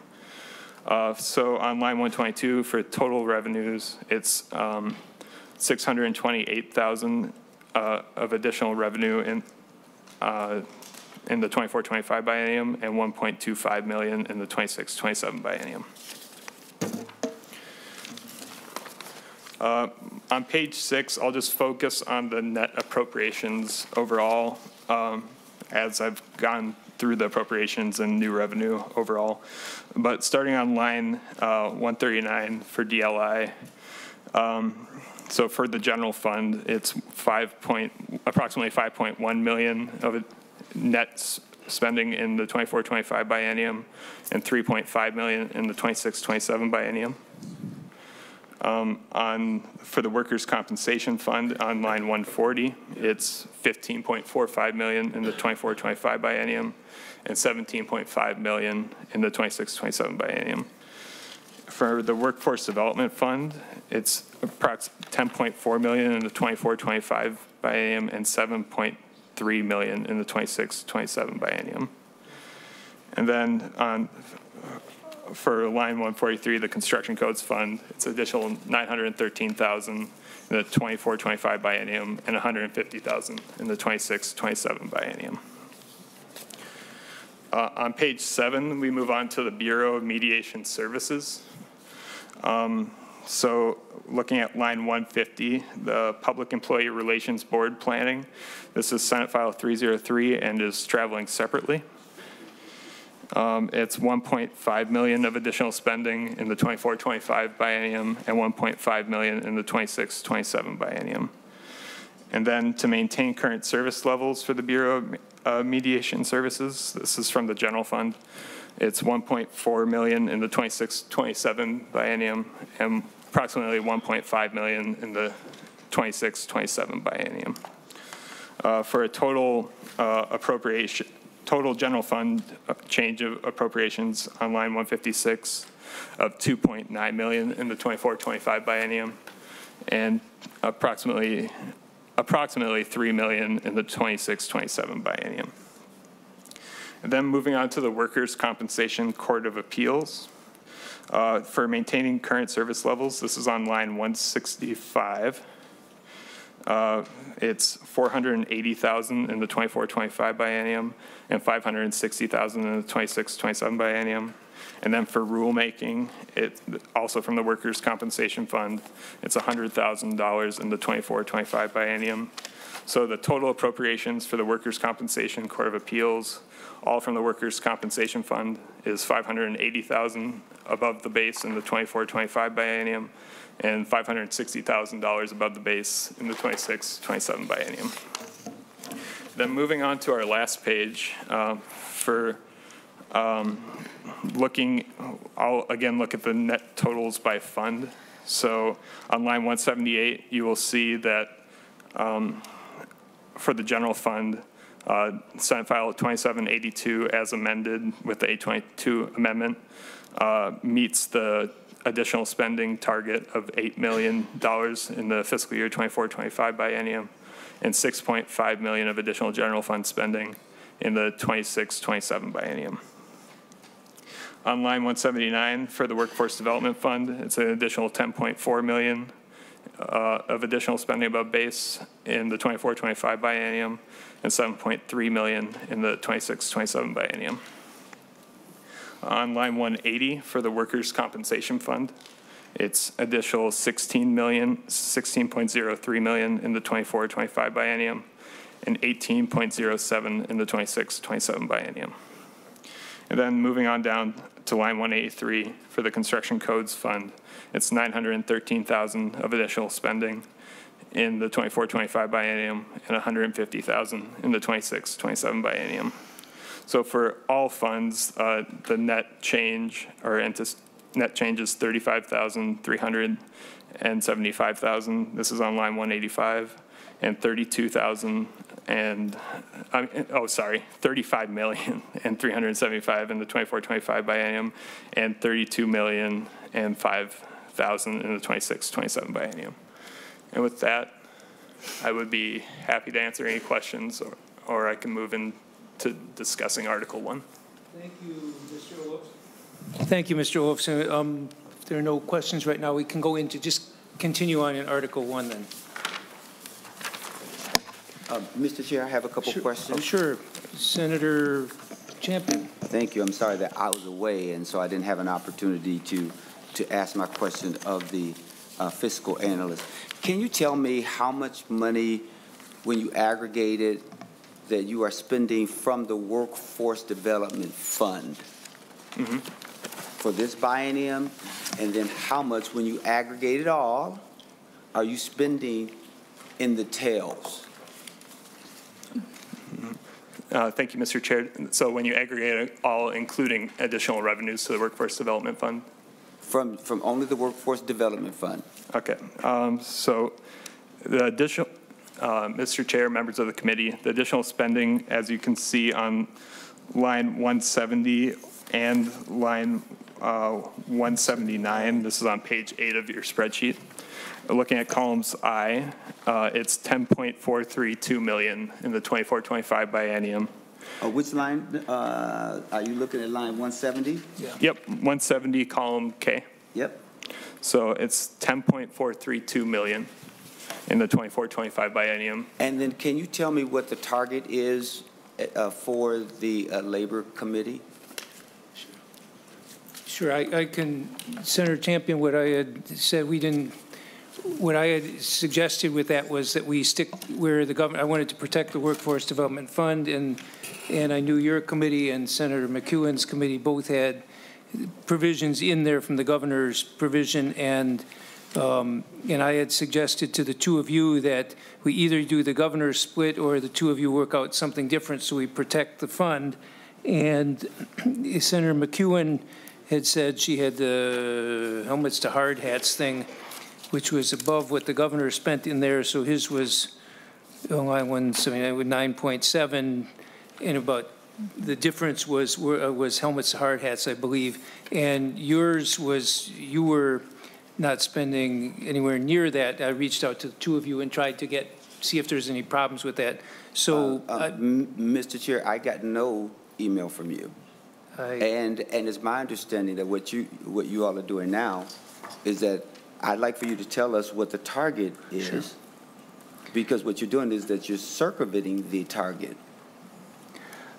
Mr. Senator Champion, I called you and called Senator McEwen several times trying to make sure that we weren't going to be overspending out of that account. And to me, the numbers, I can't remember, I don't have your spreadsheet in front of me, but to me, the governor was proposing to spend about, maybe Mr. Nauman has what the governor was going to spend in each budget and what was here in the two budgets here. Mr. Chair, I'll endeavor to help a little bit here, and maybe if you'll permit me to analyze this in a slightly different perspective, the February forecast for the Workforce Development Fund projects a budgetary balance, so a bottom line in the fund in 24 and 25 of $76,447 million. In 26 and 27, the balance is projected to be $127,034. The combined Senate position for the two bills spends the jobs bill spends $2266 in 24 and 25. That's $2.266 million. The labor bill spends $10,432. So if you subtract those from the balance in 24 and 25, that leaves a budgetary balance in the Workforce Development Fund of $63,749. And if you do that same math in 26 and 27, there's $119.64. The governor, and this is why I asked your indulgence, I didn't check the governor's actual spending, but I can tell you the governor's budgetary balance for these two combined areas is $11,684,000, which compares to the 63 in the unified Senate position, and 45,328 compared to 119.64 in the two bills unified together. And so, Mr. Norman, tell me what is the target for labor? So, Mr. Chair and Senator Champion, when you're talking about the target, are you speaking about the general fund target for this committee? That's what I'm speaking about, because Workforce Development Fund is not a part of that target. And what you're doing is you're circumventing the target. Senator Champion, I would read it differently. We gave them general fund targets, and what I was asking for is how we're going to protect, because I understood there were multiple claims for Workforce Development Fund, and I suggested we not go over what the governor was spending. And between the governor's spending and then in the two departments, in the two bills, in effect, not two departments, in the two bills, and the spending that you and Senator McEwen were proposing was significantly lower in the combined. So the goal of preserving the Workforce Development Fund so the money can go to the Job Skills Partnership was much less in the House and Senate bills, excuse me, the two Senate bills, because your bill was not using much of it, and hers was about $500,000 over what the governor was spending in his because of the helmets to hard hats proposal. Mr. Chair, in an effort not to keep going down this road, because I will, I suggest that we take a recess and have a conversation. With that, we'll take a 10-minute recess.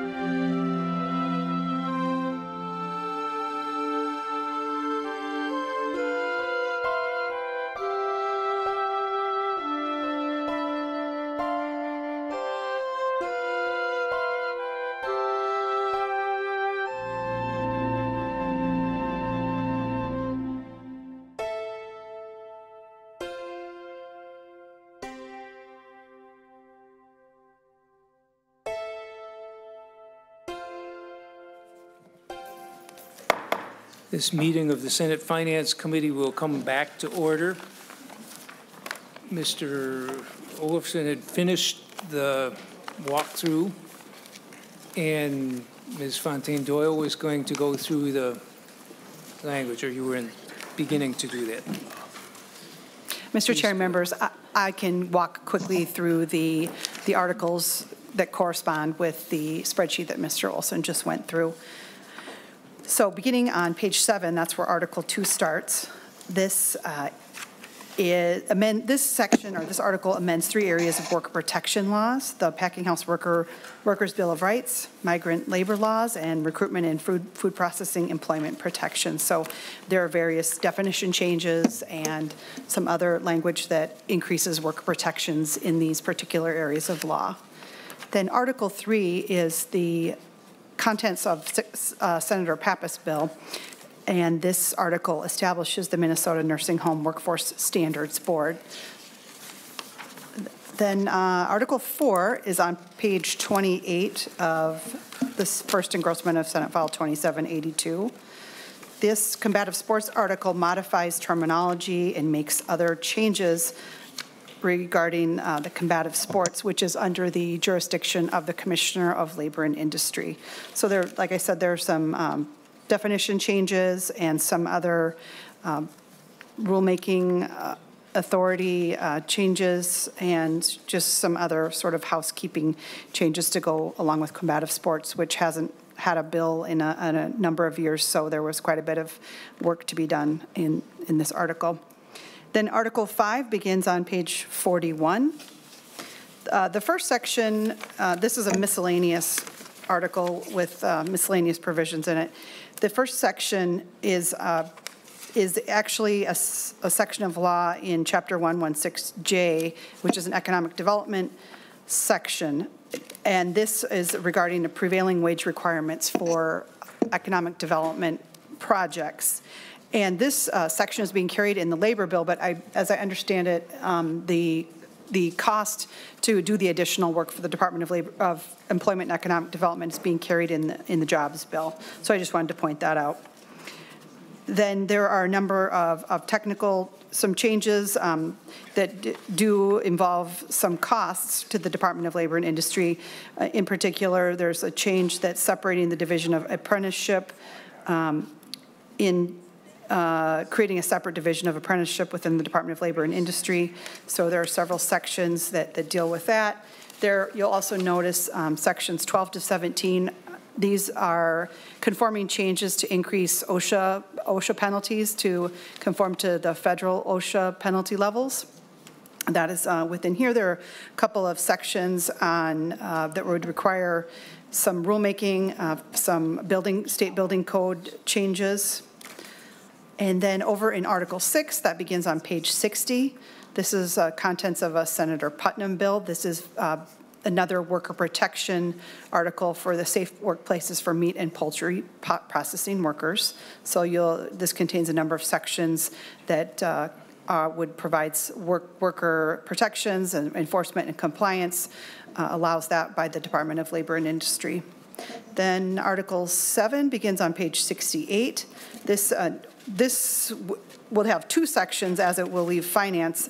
The first section prohibits payment as severance or wages for sexual harassment or abuse settlements. And then the second section prohibits covenants not to compete, that they're void in employment agreements. And then the other section was deleted by the A25 amendment. That was the tax provision that would have allowed a subtraction for damages for sexual harassment claims. And the last article is Article 8. This begins on page 71. This modifies several provisions that regulate building and construction contracts, including some definition clarifications that are applicable to public contracts as well as private building and construction contracts. And if you have any questions, that concludes my quick walkthrough of the articles. Mr. Chair. Thank you, Ms. Doyle-Fontaine. Is there questions from the committee? Senator McEwen, you had both your amendments we adopted, about 25 and 22.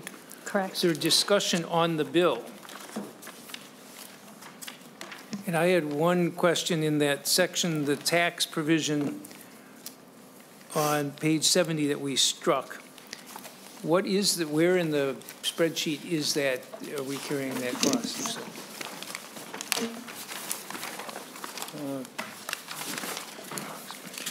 Just a moment.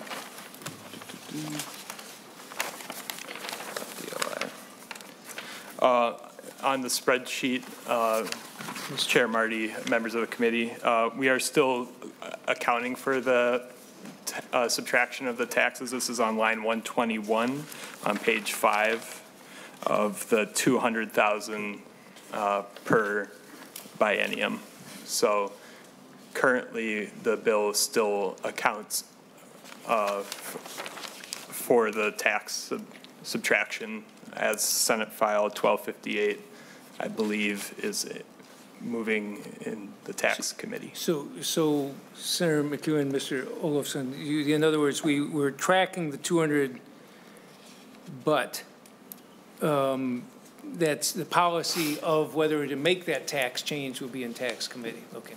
Correct. Is there further discussion of the bill? Senator, go ahead, Senator Murphy. Thank you, Mr. Chair.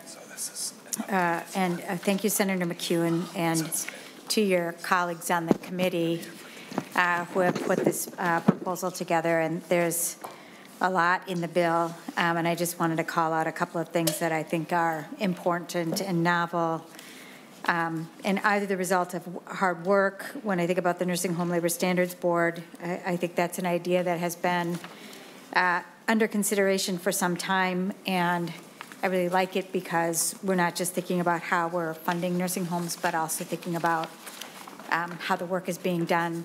And I know in my work that when we think about how the work is being done, it usually means that the people getting care get better care. So I'm excited to see that in here. And then I also want to call out the adult size changing facilities proposal that is here. And I've heard testimony in a couple of committees, yours and in state government, on that proposal. And when you hear the people talking about what they're experiencing, it surprises me that it's taken this long to get to the point of actually acting on it when we respect the dignity of people, regardless of their physical ability. So I know that there's a lot in this bill, and I'm excited to vote for it, but did want to call out those provisions in particular because I think they're novel and important and show the respect that you have and the committee has and the Senate has for the well-being of people, regardless of age, regardless of ability. And I want to thank you for that.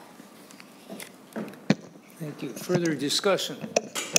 Senator McEwen, I will also call out the warehouse workers. Senator Dames, go ahead. Thank you, Mr. Chair. We just took a recess so you folks could figure out the targets. Can you tell me what the targets are for the labor finance omnibus bill? Sure. Mr. Nauman or Mr. Olofsson? Mr. Chair and Senator Dames, the general fund target for the Labor Committee is $8 million in fiscal 24-25, and the tail target for this budget jurisdiction is $6.5 million. How much? 6.5. Sorry, I'll try to enunciate a little better. And the jobs bill? Oh, the jobs bill is $990 million general fund in fiscal 24-25 and $33 million in fiscal year 26-27. Thank you. Anyway, Senator McEwen, the warehouse workers provision and a couple of those worker safety ones I think were highlights for me in the bill. Mr. Chair, we are going to, I apologize. Commissioner Wissenbach has been here, and I neglected to call on her. Commissioner, would you like to speak briefly to the committee on the bill? Thank you for being here, and thank you, Senator Pratt.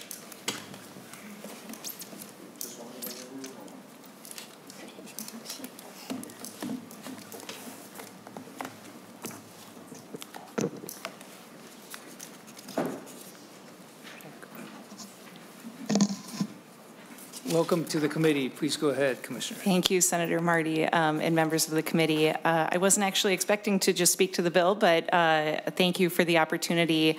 I know a lot of work has went into this bill. I did submit a letter in support of the many provisions in this bill that were included in the governor's budget that we think will go a long way to help working people in the state of Minnesota, help to ensure that the areas that the Department of Labor and Industry has jurisdiction over can function appropriately and do everything we want to do and strive to do to respond to the needs of our constituents, our stakeholders at the department, and we are very happy with the bill. Thank you. Questions from the committee. Senator Pratt. Thank you, Mr. Chair. And, you know, I do want to compliment fiscal staff for breaking out the maintaining current service levels. But I do have some questions along those lines. I noticed that in most cases we're looking at about a 5% increase, and there's a couple that that stick out to me. One is, I can't even read my own writing here, Mr. Chair. The work, I think it's the work comp fund. We're taking a $4,500 let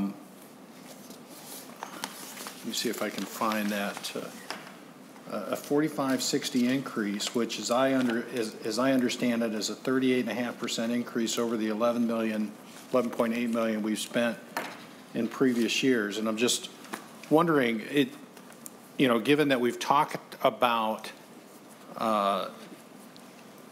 we've talked so much about what, how we should be addressing inflation. This, you know, this along with this one in particular stuck out at me, and I'm just wondering if we can get a sense of why we're seeing, and that doesn't include the additional $1,081,000 that I think is also coming out of that same fund. So, Commissioner, can you tell me why the inflationary increases are so high in this area? Commissioner. Yes, thank you, Mr. Chair and Senator Pratt. So I know there's a number of different things at the department that are funded out of the work comp fund. It includes our workers' compensation division, which is the largest division within the department, as well as our OSHA compliance division is funded out of the work comp fund. So I think that that's part of it, but I did want to draw attention to one thing, which is the general support operating that comes out of the work comp fund. So our general support within the department is funded on two sources. One is the work comp fund, which is an appropriation. The other is done through the other division or other units within the department. And so the increase in, and I had to have support on this one, but the two different ways include the indirect cost rate, which is how the other divisions pay for general support. That's not done in the workers' compensation division within the department.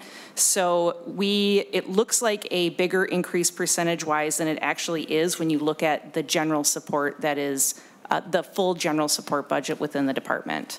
I don't know if that makes sense or answers the question, but I'm happy to answer additional questions. Senator Pratt. Well, thank you, Mr. Chair. And, you know, I would have expected, you know, anything that wasn't directly related. I mean, work comp, the amount that's attributable to the work comp system should be going up at the same rate. It shouldn't be going up as a higher rate.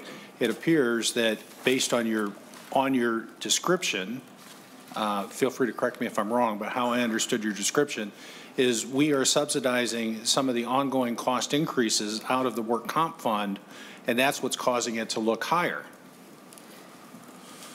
Mr. Chair, Senator Pratt, no, I don't, that's not how I meant to say it if that's how it came across. What I was meaning to say is that appropriation that supports general support out of the work comp fund. First of all, it hasn't had an increase in 10 years, but that's a static an appropriation. The way that general support is appropriated out of the other divisions is based on the indirect rate, which is based on FTE. And so that increases whenever FTE increases, and we also are asking for an inflationary adjustment to that as well. But it isn't as big of an increase as what it looks like on the spreadsheet. It's deceiving because it's based on a much bigger base general support budget than what it's shown. So it's really only about, I think, about a 17% increase. It looks higher on there because you're not factoring in what the indirect rate portion of the general support budget is. Senator Pratt. Thank you, Mr. Chair. Well, Commissioner Blisenbach, I'm looking at how much more you're holding the appropriation flat, the operating expenses flat from the base, and yet we are taking an inflationary increase out of the work comp fund. Oh, wait a minute. I think I'm looking at the wrong numbers here. We're still holding the appropriation constant to base, even in this part, and we're increasing the amount coming out of the work comp fund for maintaining current service levels, and it's simple mathematics. It's 4.5 million divided by 11.8 million, and I suppose I could take it against the 12 million, but it's not going to change the ratio very much. And yet that's a special revenue dedicated fund that should be going we need to make sure that fund is healthy for our program. Mr. Chair, Senator Pratt, we have run lots of numbers to ensure that that fund is healthy, and it is the money that is being spent from the work comp fund is going to the programs that it is intended to fund. So it is intended to fund our OSHA unit. It is intended to fund our work comp division. And it is also intended to fund the IT support that needs to be provided to the work comp unit. So the funds are going to support the areas of the department that are funded through the workers' compensation fund. They're not being used to fund other areas that are general fund or federal fund or so on and so forth. Senator Pratt. Well, thank you, Mr. Chair. It just appears to me that we are subsidizing probably what some would, well, we're subsidizing the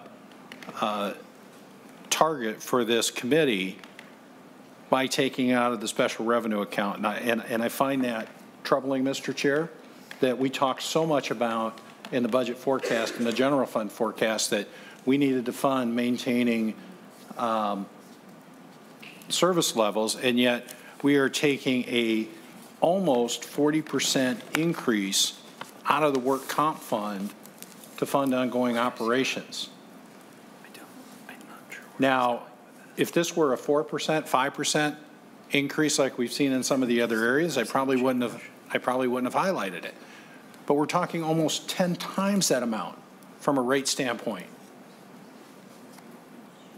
And so, Commissioner, I understand that you've got a whole department that's facing inflationary increases in salaries.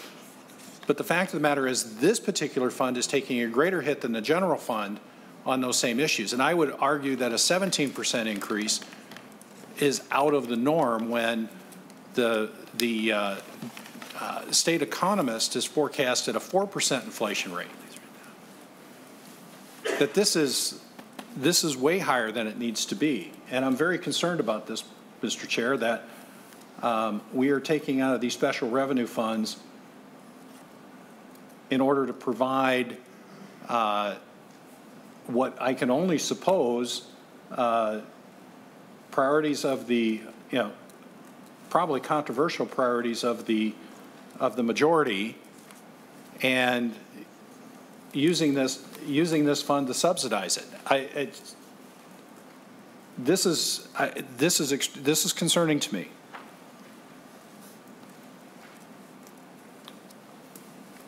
Mr. Chair, may I ask another question? Go ahead, Senator Pratt. Thank you. Commissioner Blissenbach, on the spreadsheet right under that, we've listed about $6 million in the first biennium and $6.2 million in the second biennium for technology services reorganization. Can you explain that effort, and why does it, with a brand new system that we've just invested in, why do we need to spend $25 million to reorganize over 4 years to reorganize this unit, and is this going to be an ongoing expense?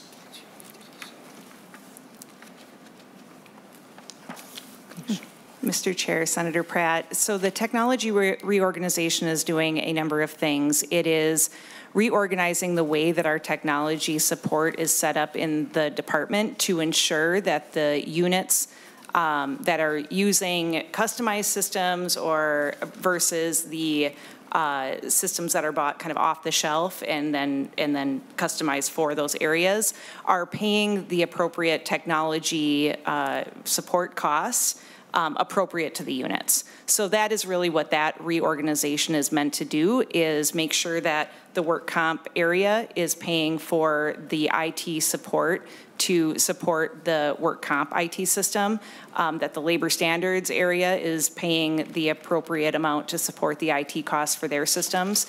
And so it's reorganizing that, having the work comp fund pay for the support of the work comp system, and then having the other areas support, pay for the support that they need.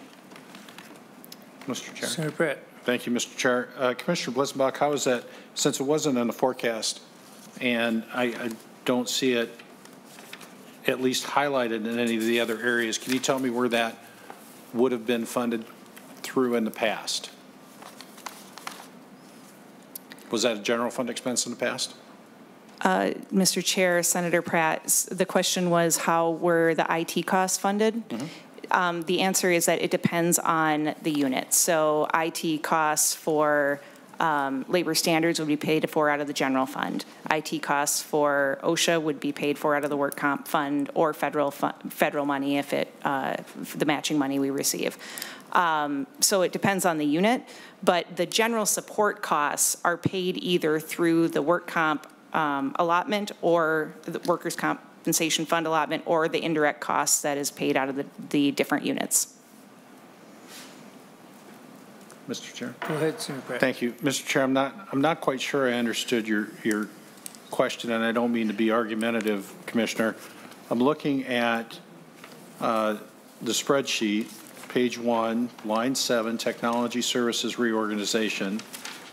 There's nothing in the base, and we add $6 million in the upcoming biennium and $6.2 million in the tails. And I guess my question was, where were those being funded in the past? Because it seemed again that you said they were being funded out of the work comp fund, and yet the spreadsheet would indicate that they weren't. Commissioner. Mr. Chair, Senator Pratt, my understanding is that was paid from the work comp general fund. So the general fund money was going to pay for minute costs that were used to support the systems that we've developed. Senator Pratt. Thank you, Mr. Chair. So, Commissioner, why are we moving that from the work comp general fund to the work comp fund itself? Mr. Chair, Senator Pratt, because the workers' compensation unit should be supported by the workers' compensation fund. So we're using the fund to ensure that the minute costs that are used to support the IT system that we use in workers' compensation is paid for through the workers' compensation fund, rather than sharing that cost among the general support indirect rate that is what we use to pay minute, rather than sharing those costs across the unit. Senator Pratt. Thank you, Mr. Chair. So, Commissioner, just so I'm clear, we're taking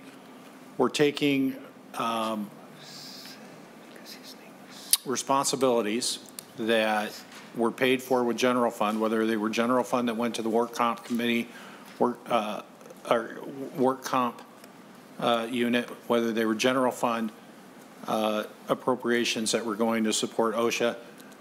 We're moving those work comp from the, is there an offsetting appropriation to the work comp general fund for now taking those out of the work comp fund itself?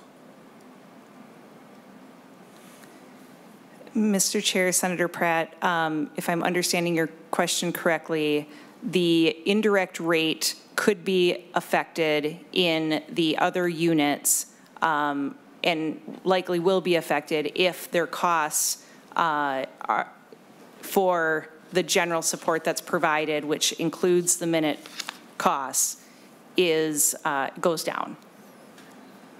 Well, Mr. Chair, Senator Pratt. Mr. Chair, I'm concerned that what it appears that the author is doing is basically trying to double her target by shifting funds from general fund over to the work comp fund.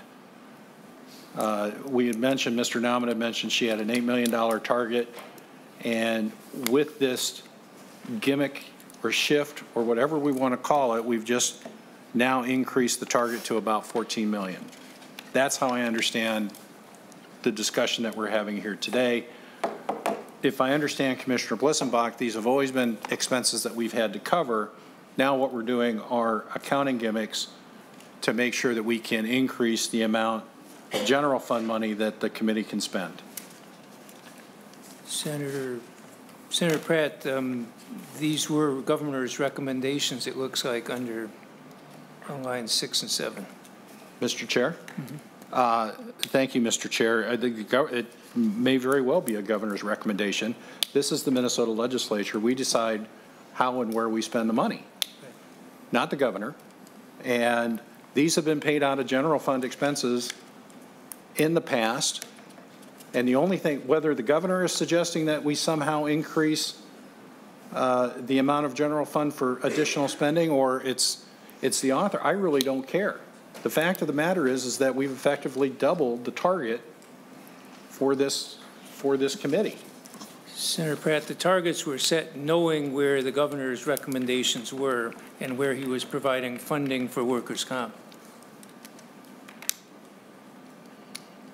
Mr. Chair? Senator Pratt. Thank you, Mr. Chair. The targets were set based on the February forecast, and those February forecasts had those expenses baked into the general fund expenditure. The governor does not have and MMB does not have the authority to presume that we're going to shift an expense from one funding source to another. So I would still submit that the impact on this is effectively doubling the target, and all we're doing is an accounting gimmick to increase the amount that can be spent for what has been historically a general fund expense.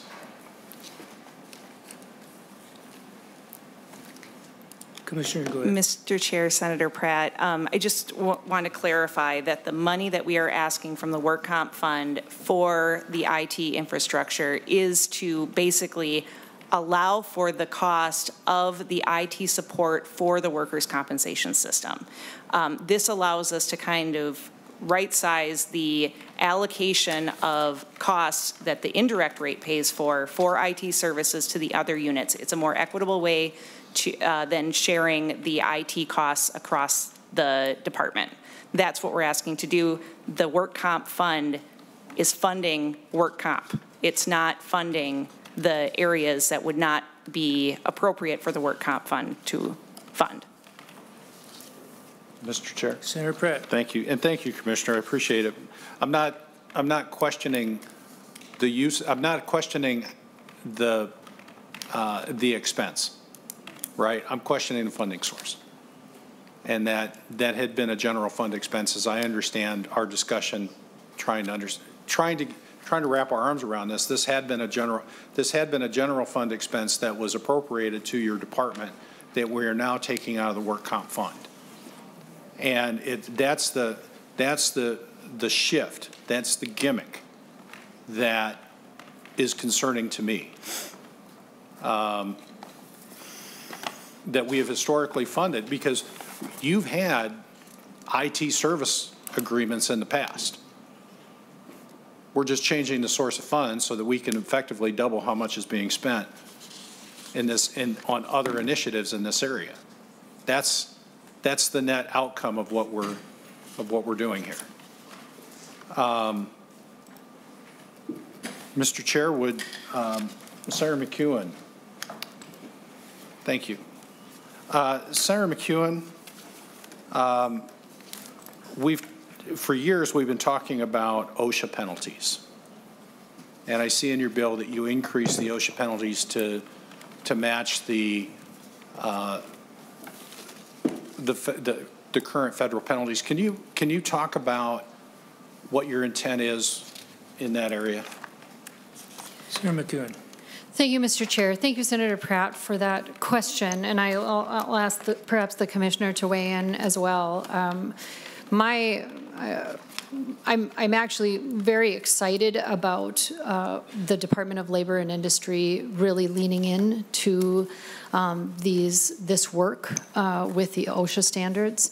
I think that it's evident to all of us on the Labor Committee through testimony that we have heard over the course of the session that this is a key area that Minnesota workers are experiencing right now, these injuries, repetitive use injuries, some of the testimony that we heard from the warehouses where people are working, from meat packing centers, poultry processing workers, again and again hearing workers, Minnesotans, come and testify about these injuries. So in my discussions with the commissioner and with the professionals at DLI, they've been discussing developing this department, and so that Minnesota can be a leader in this area. So I'm very proud that they're doing that, and I'm proud to carry these parts in the bill. And I'll also kick it over to the commissioner to add whatever she'd like to add. Mr. Chair, Senator Pratt, I'll just add specifically as to the federal penalty conformity. The goal with that is to maintain our end of the bargain with federal OSHA, which is to be at least as effective as federal OSHA. That's required for us to maintain our state plan status. And we, to be honest, have not been on par with federal OSHA as far as our penalties go. So increasing the maximum penalty and allowing the adjustment in the same as federal OSHA does allows us to maintain our at least as effective as and maintain our state plan program. Senator Pratt. Thank you, Mr. Chair. How does our plan from a safety record compare? As I recall, our state OSHA plan and our injuries are below the national average. Does that continue to be the case? Commissioner. Mr. Chair, Senator Pratt, that is the case. We run a wonderful OSHA program in the state, but there's always an opportunity to improve. But what we have been hearing from federal OSHA is that by not having penalties that are on par with federal OSHA penalties, they consider that to be not as effective as when it comes to penalty amounts. Senator Pratt. Thank you, Mr. Chair. So if our penalties were higher than the federal OSHA, we'd expect even better results? Commissioner. Mr. Chair and Senator Pratt, we know that there are many aspects to workplace safety that are effective. Education is incredibly effective. Having consultation services is incredibly effective, but also penalties are effective. They are a deterrent for noncompliance. Senator Pratt. Thank you, Mr. Chair. Well, from my experience, there's not a correlation between penalty and outcomes. And as you testified today and as I've seen in the past, Minnesota's safety record and the work of your OSHA department, your Min-OSHA department, has put us better than the national average. Even with lower penalties, we are better than the national average. I am concerned in this bill that there is a move to not conform with the federal guidelines, but to far exceed them. And so, Mr. Chair, I would offer the A24 amendment. Senator Pratt offers A24 amendment, which is going to be passed out right now.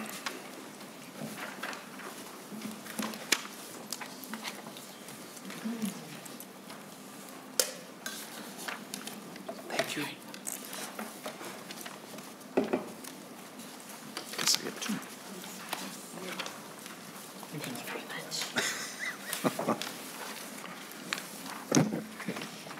Senator Pratt, go ahead. Thank you, Mr. Chair. Mr. Chair, we can have a debate on whether OSHA penalties drive safety results, and I think the empirical evidence would say that it is not. However, we've been having, and we've had this discussion for a number of years. We've been asking for the feds to tell us that, in fact, our program was, at risk, and as chair, I never received any communication along that line. But let's presume the commissioner is right. Let's presume that our penalties, in order to maintain our OSHA program, have to be on par with the federal penalties. This gives the commission, the A24 amendment allows the commissioner to modify the fines to stay in conformity with federal requirements for state plans, but not to exceed them. Mr. Chair, it would effectively take out the automatic inflator and just assure that we stay compliant with the federal program. And I request a roll call vote. Okay, on that amendment, Senator McEwen. Thank you, Mr. Chair. On the A24 amendment, I'm looking at it here, and it looks to me like what Senator Pratt, you're proposing is to replace this entire subdivision 6A, which, as it appears in the bill, has language about increasing the fines, in detail that regards violations that would cause or contribute to the death of an employee. It has some detail in here that I'm not seeing in this amendment that you've brought.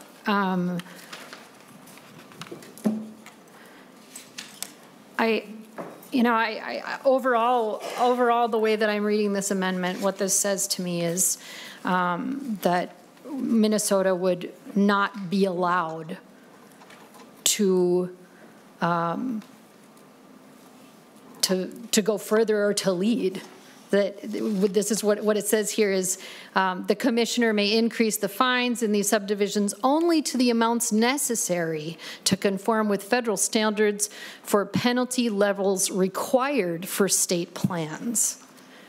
This is so how this reads to me is like let's do the least that we would need to do, and that's not okay with me. So and please correct me if I'm somehow reading it incorrectly, but it takes out a very important piece of what this bill does and replaces it with something that seems to me to just be scraping the bottom of the barrel. And I think our workers in Minnesota deserve better than that. So respectfully, I would ask members for you to vote no on the A24. Further discussion on Senator Pratt's A24 amendment. Mr. Chair. Senator Pratt. Thank you, Mr. Chair. Senator McEwen, I would wholeheartedly disagree with the way that you talked about the amendment.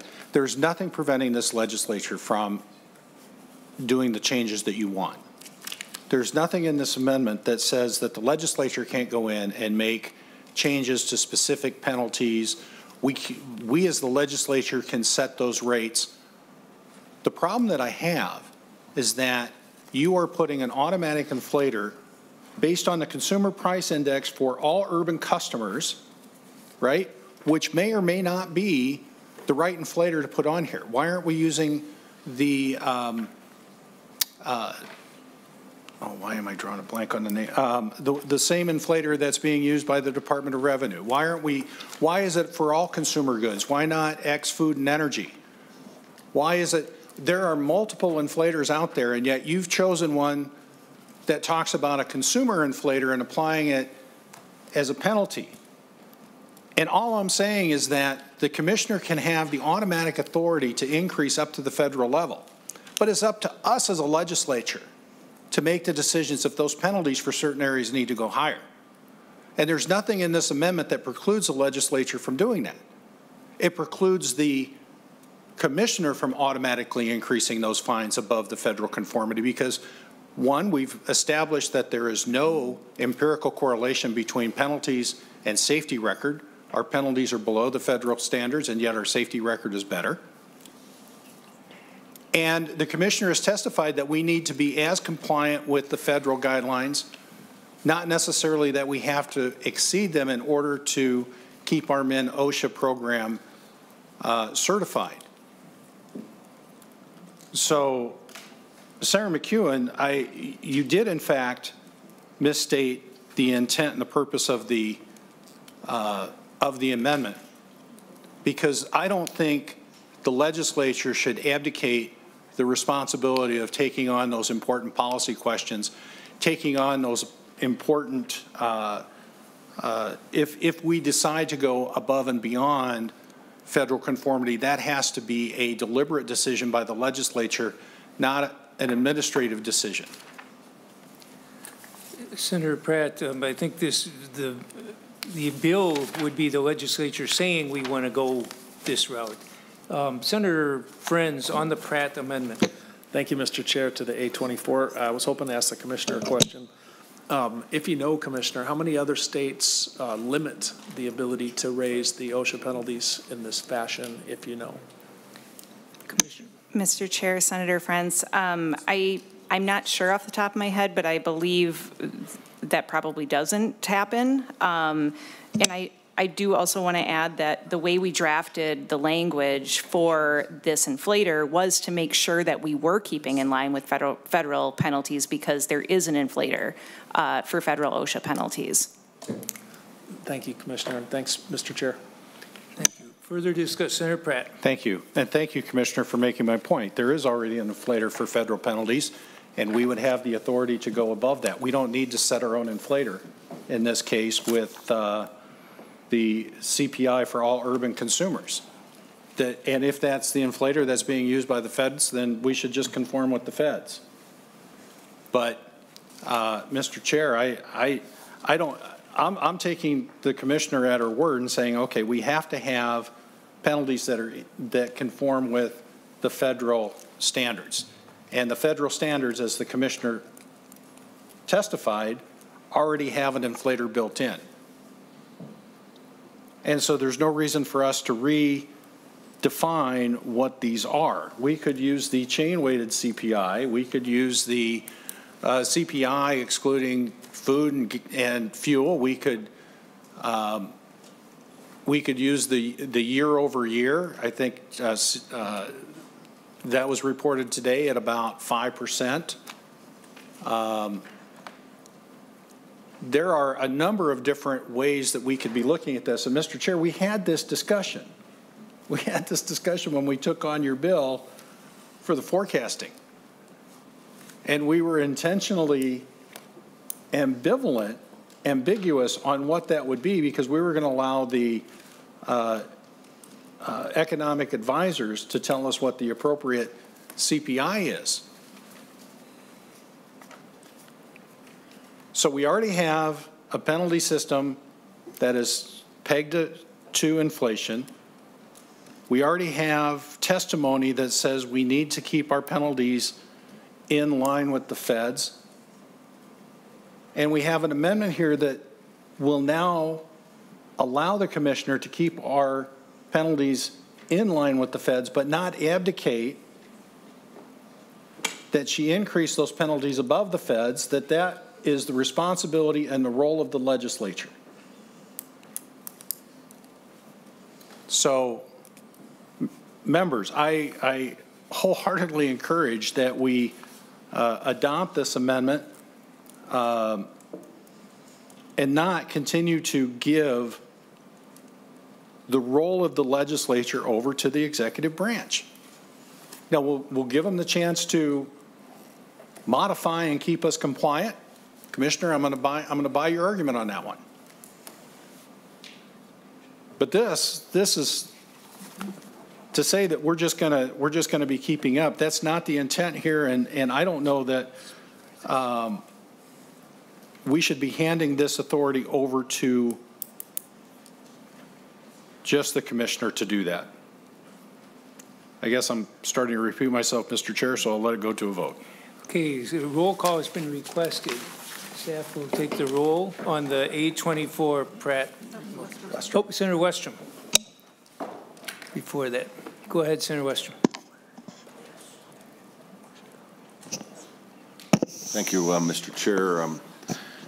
I guess to the commissioner, can you explain to us when you'd go above what the federal requirement is, and how many such scenarios do we have where we're above it, and what would be conditions that would have you raising the penalty above it? I mean, what would you use as a guide to say, oh, the federal's got it wrong, we need to double this instead? How would you, what would be your guidepost? Mr. Chair, Senator Westrom, actually the language in the bill doesn't give me authority to do other than what's outlined in the bill. So it doesn't give the commissioner that authority. So it's based on a formula as set forth, and that's the formula that would be used to for the future increases in the maximum penalty. And Mr. Chair, Commissioner, are we similar to other states right now with our penalties? Do you have any sort of analysis, or do you look at any comparables to what Wisconsin's doing, or Iowa, or the Dakotas, which border my district? Commissioner. Mr. Chair and Senator Westrom, we are lower in our maximum penalty than all of our surrounding states, because all of our surrounding states are federal OSHA states. And so, Mr. Chair, Commissioner, what has OSHA come to us and said, you're too low, so we're going to take over the enforcement unless you raise it, or what's driving this change? Mr. Chair, Senator Westrom, yes, we have received a finding in our audit that our penalties are not, because they are lower than federal OSHA, we are not as effective as federal OSHA on the penalty front. And so, Mr. Chair, what's as effective? I mean, what do you mean by that? Are they gonna take back the enforcement of it if we don't change this, or what does it mean when you say we're not as effective? Commissioner. Mr. Chair, Senator Westrom, that could be the case. We have agreed in our agreement with federal OSHA that we will maintain a program that is at least as effective as federal OSHA. That is what we are audited on when federal OSHA does a state plan program audit. And this has been a finding. So it could lead to further action. We have been having to communicate with them on the actions we're taking in order to come into compliance with the agreement, and we've informed them that we've introduced this, or that we've been working on passing legislation that will allow us to conform with federal penalties. And so, Mr. Chair, Commissioner, do you have a need to go beyond what the federal penalties are? Commissioner. Mr. Chair, Senator Westrom, the way that we have this drafted is to maintain compliance with federal OSHA penalties. And there are areas that we do go above, and I should have mentioned this earlier when I was talking about how effective our program is. For instance, the legislature does have a higher penalty for workplace fatalities than federal OSHA does. That was passed by the legislature. I believe it is part of the reason why we have such a great OSHA program, but this doesn't give the Commissioner of the Department of Labor and Industry to on their own go above federal OSHA. What this is doing is is conforming with federal OSHA penalties. And Mr. Chair, Commissioner, and Senator McEwen, I guess, I mean, maybe it's time for the state to rethink. Maybe it's okay to let the federal take over the enforcement and save that labor and demand on your department. Have you ever given that a thought? Commissioner? Mr. Chair, Senator Westrom, I think, can you restate your question? Sorry. Well, Mr. Chair and Commissioner, I mean, we do have options here, and it costs the state money to have labor and staff and enforce all of the federal standards. Have we given serious thought to maybe it's worth unloading that expense and responsibility and demand on your department and let the federal government enforce this and then save that money and demand on the resources in your department and be able to focus on other things? Commissioner, go ahead. Mr. Chair, Senator Westrom, respectfully, I think that would be a bad path for Minnesota to take. There are many opportunities we have that federal OSHA's plans do not have by having a state plan state. We've been able to have staff that are available to answer questions, to provide compliance assistance to the employers that are located in the state. It's a very popular program within the department. And without that, without having a state plan state, people would not be able to call up. Many people know the director of OSHA and call them up and ask them questions. They would have to wait and go through the Eau Claire office or one of the offices that would not be located here.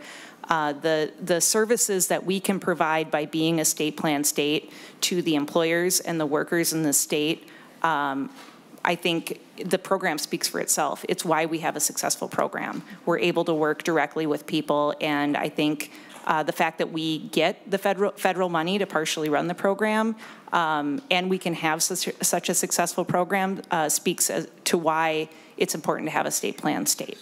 So Mr. Chair, I'm getting puzzled as I'm sitting here because now you're saying we've got such a successful program. Just 5 minutes ago, you said we're on the verge of the federal government taking it back because our program isn't as strong as the federal program. So which is it? Do we have a strong program or do we not? Senator Westrom, I'd argue we have a strong I'm a little puzzled right now. Senator Westrom, I'd argue we have a strong program, but the penalties are not sufficient. So Mr. Chair, I asked the Commissioner the question. Sure, go ahead, Commissioner. Mr. Chair and Senator Westrom, the finding that we have had in the audit is that the penalties are not on par with the federal penalties. It's not saying that the rest of the program is not at least as effective as. In fact, I think federal OSHA would even recognize our state plan as being a good model, and in fact, they often call us to have our director and inspectors speak at national training. It's that the penalties is the issue here, and our penalties are not at the level that federal OSHA penalties are. And so, Mr. Chair, Commissioner, your earlier testimony led us to believe, or led me to believe, that we're on the possible list of them taking back the enforcement because our system is not that good. I'm not hearing that out of you now. Are we on the verge of them taking back the enforcement because our program's not good enough? Yes or no? Commissioner. Mr. Chair, Senator Westrom, unfortunately, that's not a yes or no question. We have had an audit finding. Have they started action to take away our state plan status? No, but the audit finding has been there. Okay, thanks. Senator Pratt, then let's move to vote on 824 amendment. Senator Pratt. Thank you, Mr. Chair. And Senator Westrom, I do want to say that I've talked to representatives from the business community and the labor community that both are very appreciative that we have the MNOSHA program and have continued to support us being on a state plan versus the federal plan. And so that's not the issue here.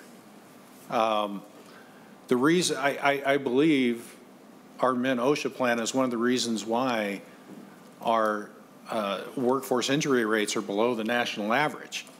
That's also why I've been able to say that I don't know that the penalties and the rates of injuries are empirically tied together. For several years we've been having this discussion. It's been in the audit, but I never felt like we never got anything from the federal OSHA program that said if you don't increase your penalties, we're going to pull your certification. Because I do believe that it would have to be something greater to be not conforming. But if we are going to say that we want to conform across the board with the federal program and our penalties need to be in compliance with federal penalties, then the A24 amendment is exactly where we need to be. And the commissioner said it herself. She said, well, this language will just give me the ability to do it, to keep the penalties in check with the feds. Well, it really doesn't, because we define a consumer price index for all urban counties. We allow the penalties to go up, but if there's a negative rate, they don't go down. There are other parts of this subdivision 6A that go well beyond compliance. And so the A24, actually, members, I would suggest that the A24 brings us more in line with what the commissioner has described than what's actually in the bill and why we should support it. I'm buying into the commissioner's argument that we should fix the audit deficiency. And we should assure that we don't get into an audit deficiency in the future by, we'll go ahead, we'll tie our penalties to the federal penalties. And when the federal penalties go up with inflation, our penalties will go up with inflation. We should not be setting our own inflationary benchmarks. On the A24 amendment, a roll call has been requested. Staff will take the roll. Chair Marty? No. Senator Friends? No. Senator Pratt? Yes. Senator Champion? No. Senator Dames? Yes. Senator Draheim? Senator Eichhorn? Senator Mohammed? No. Senator Murphy? No. Senator Pappas? No. Senator Westrom? Yes. Senator Wickland? No.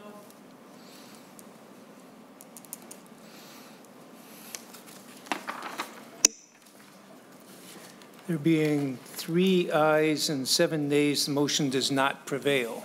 Is there further discussion or further amendments? If not, as I indicated earlier, we are going to incorporate this into the other bill. So Senator Friends moves that we lay Senate File 2782 as amended on the table. Is there a discussion? If not, all those in favor say aye. Aye. Opposed? Motion prevails. Senator Champion moves to take Senate File 3035 as amended off the table.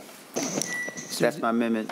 That's my motion. Good, thank you. Is there any discussion on that motion? If not, all those in favor say aye. Aye. Opposed? Motion prevails. Senator Champion, will you move to amend Senate File 3035 by adding the contents of Senate File 2782 as amended into Senate File 3035 and instruct the staff to make technical and conforming changes? That's my motion, Mr. Chair. Further discussion on that motion? If not, all those in favor say aye. Aye. Opposed? Motion prevails. Senator Champion moves that Senate File 3035 as amended be recommended to pass. That's my motion, Mr. Chair. Is there further discussion on that motion? If not, all those in favor say aye. Aye. Opposed? No. Motion prevails. We have a caucus in about 15 minutes, and so what I'd like to is Senator Klein in the room. Or no. No. What I'm going to suggest we recess until, I will suggest 6:30 or the call of the chair. It won't be before 6:30, unfortunately, I don't think. What did he say? With that, Senator Westrom, yes. Just the purpose of the recess, and can you give us just a blueprint of the rest of the Sure. schedule? We have one bill remaining, the Commerce Bill, and we will be taking that up this evening yet, but it's Senate File 2744. It would be traveling on its own. I don't know how long that will take, but we have a caucus at 5 o'clock, and I was going to suggest till 6:30 is a realistic time for coming back. But if members are available before then, and it would happen before then, would contact you, but make sure people can be back. But it would not be before 6:30 otherwise. All right. Thanks, Mr. Chair. Thank you. Further discussion? If not, we're in recess until 6:30 or the call of the chair. Thank you.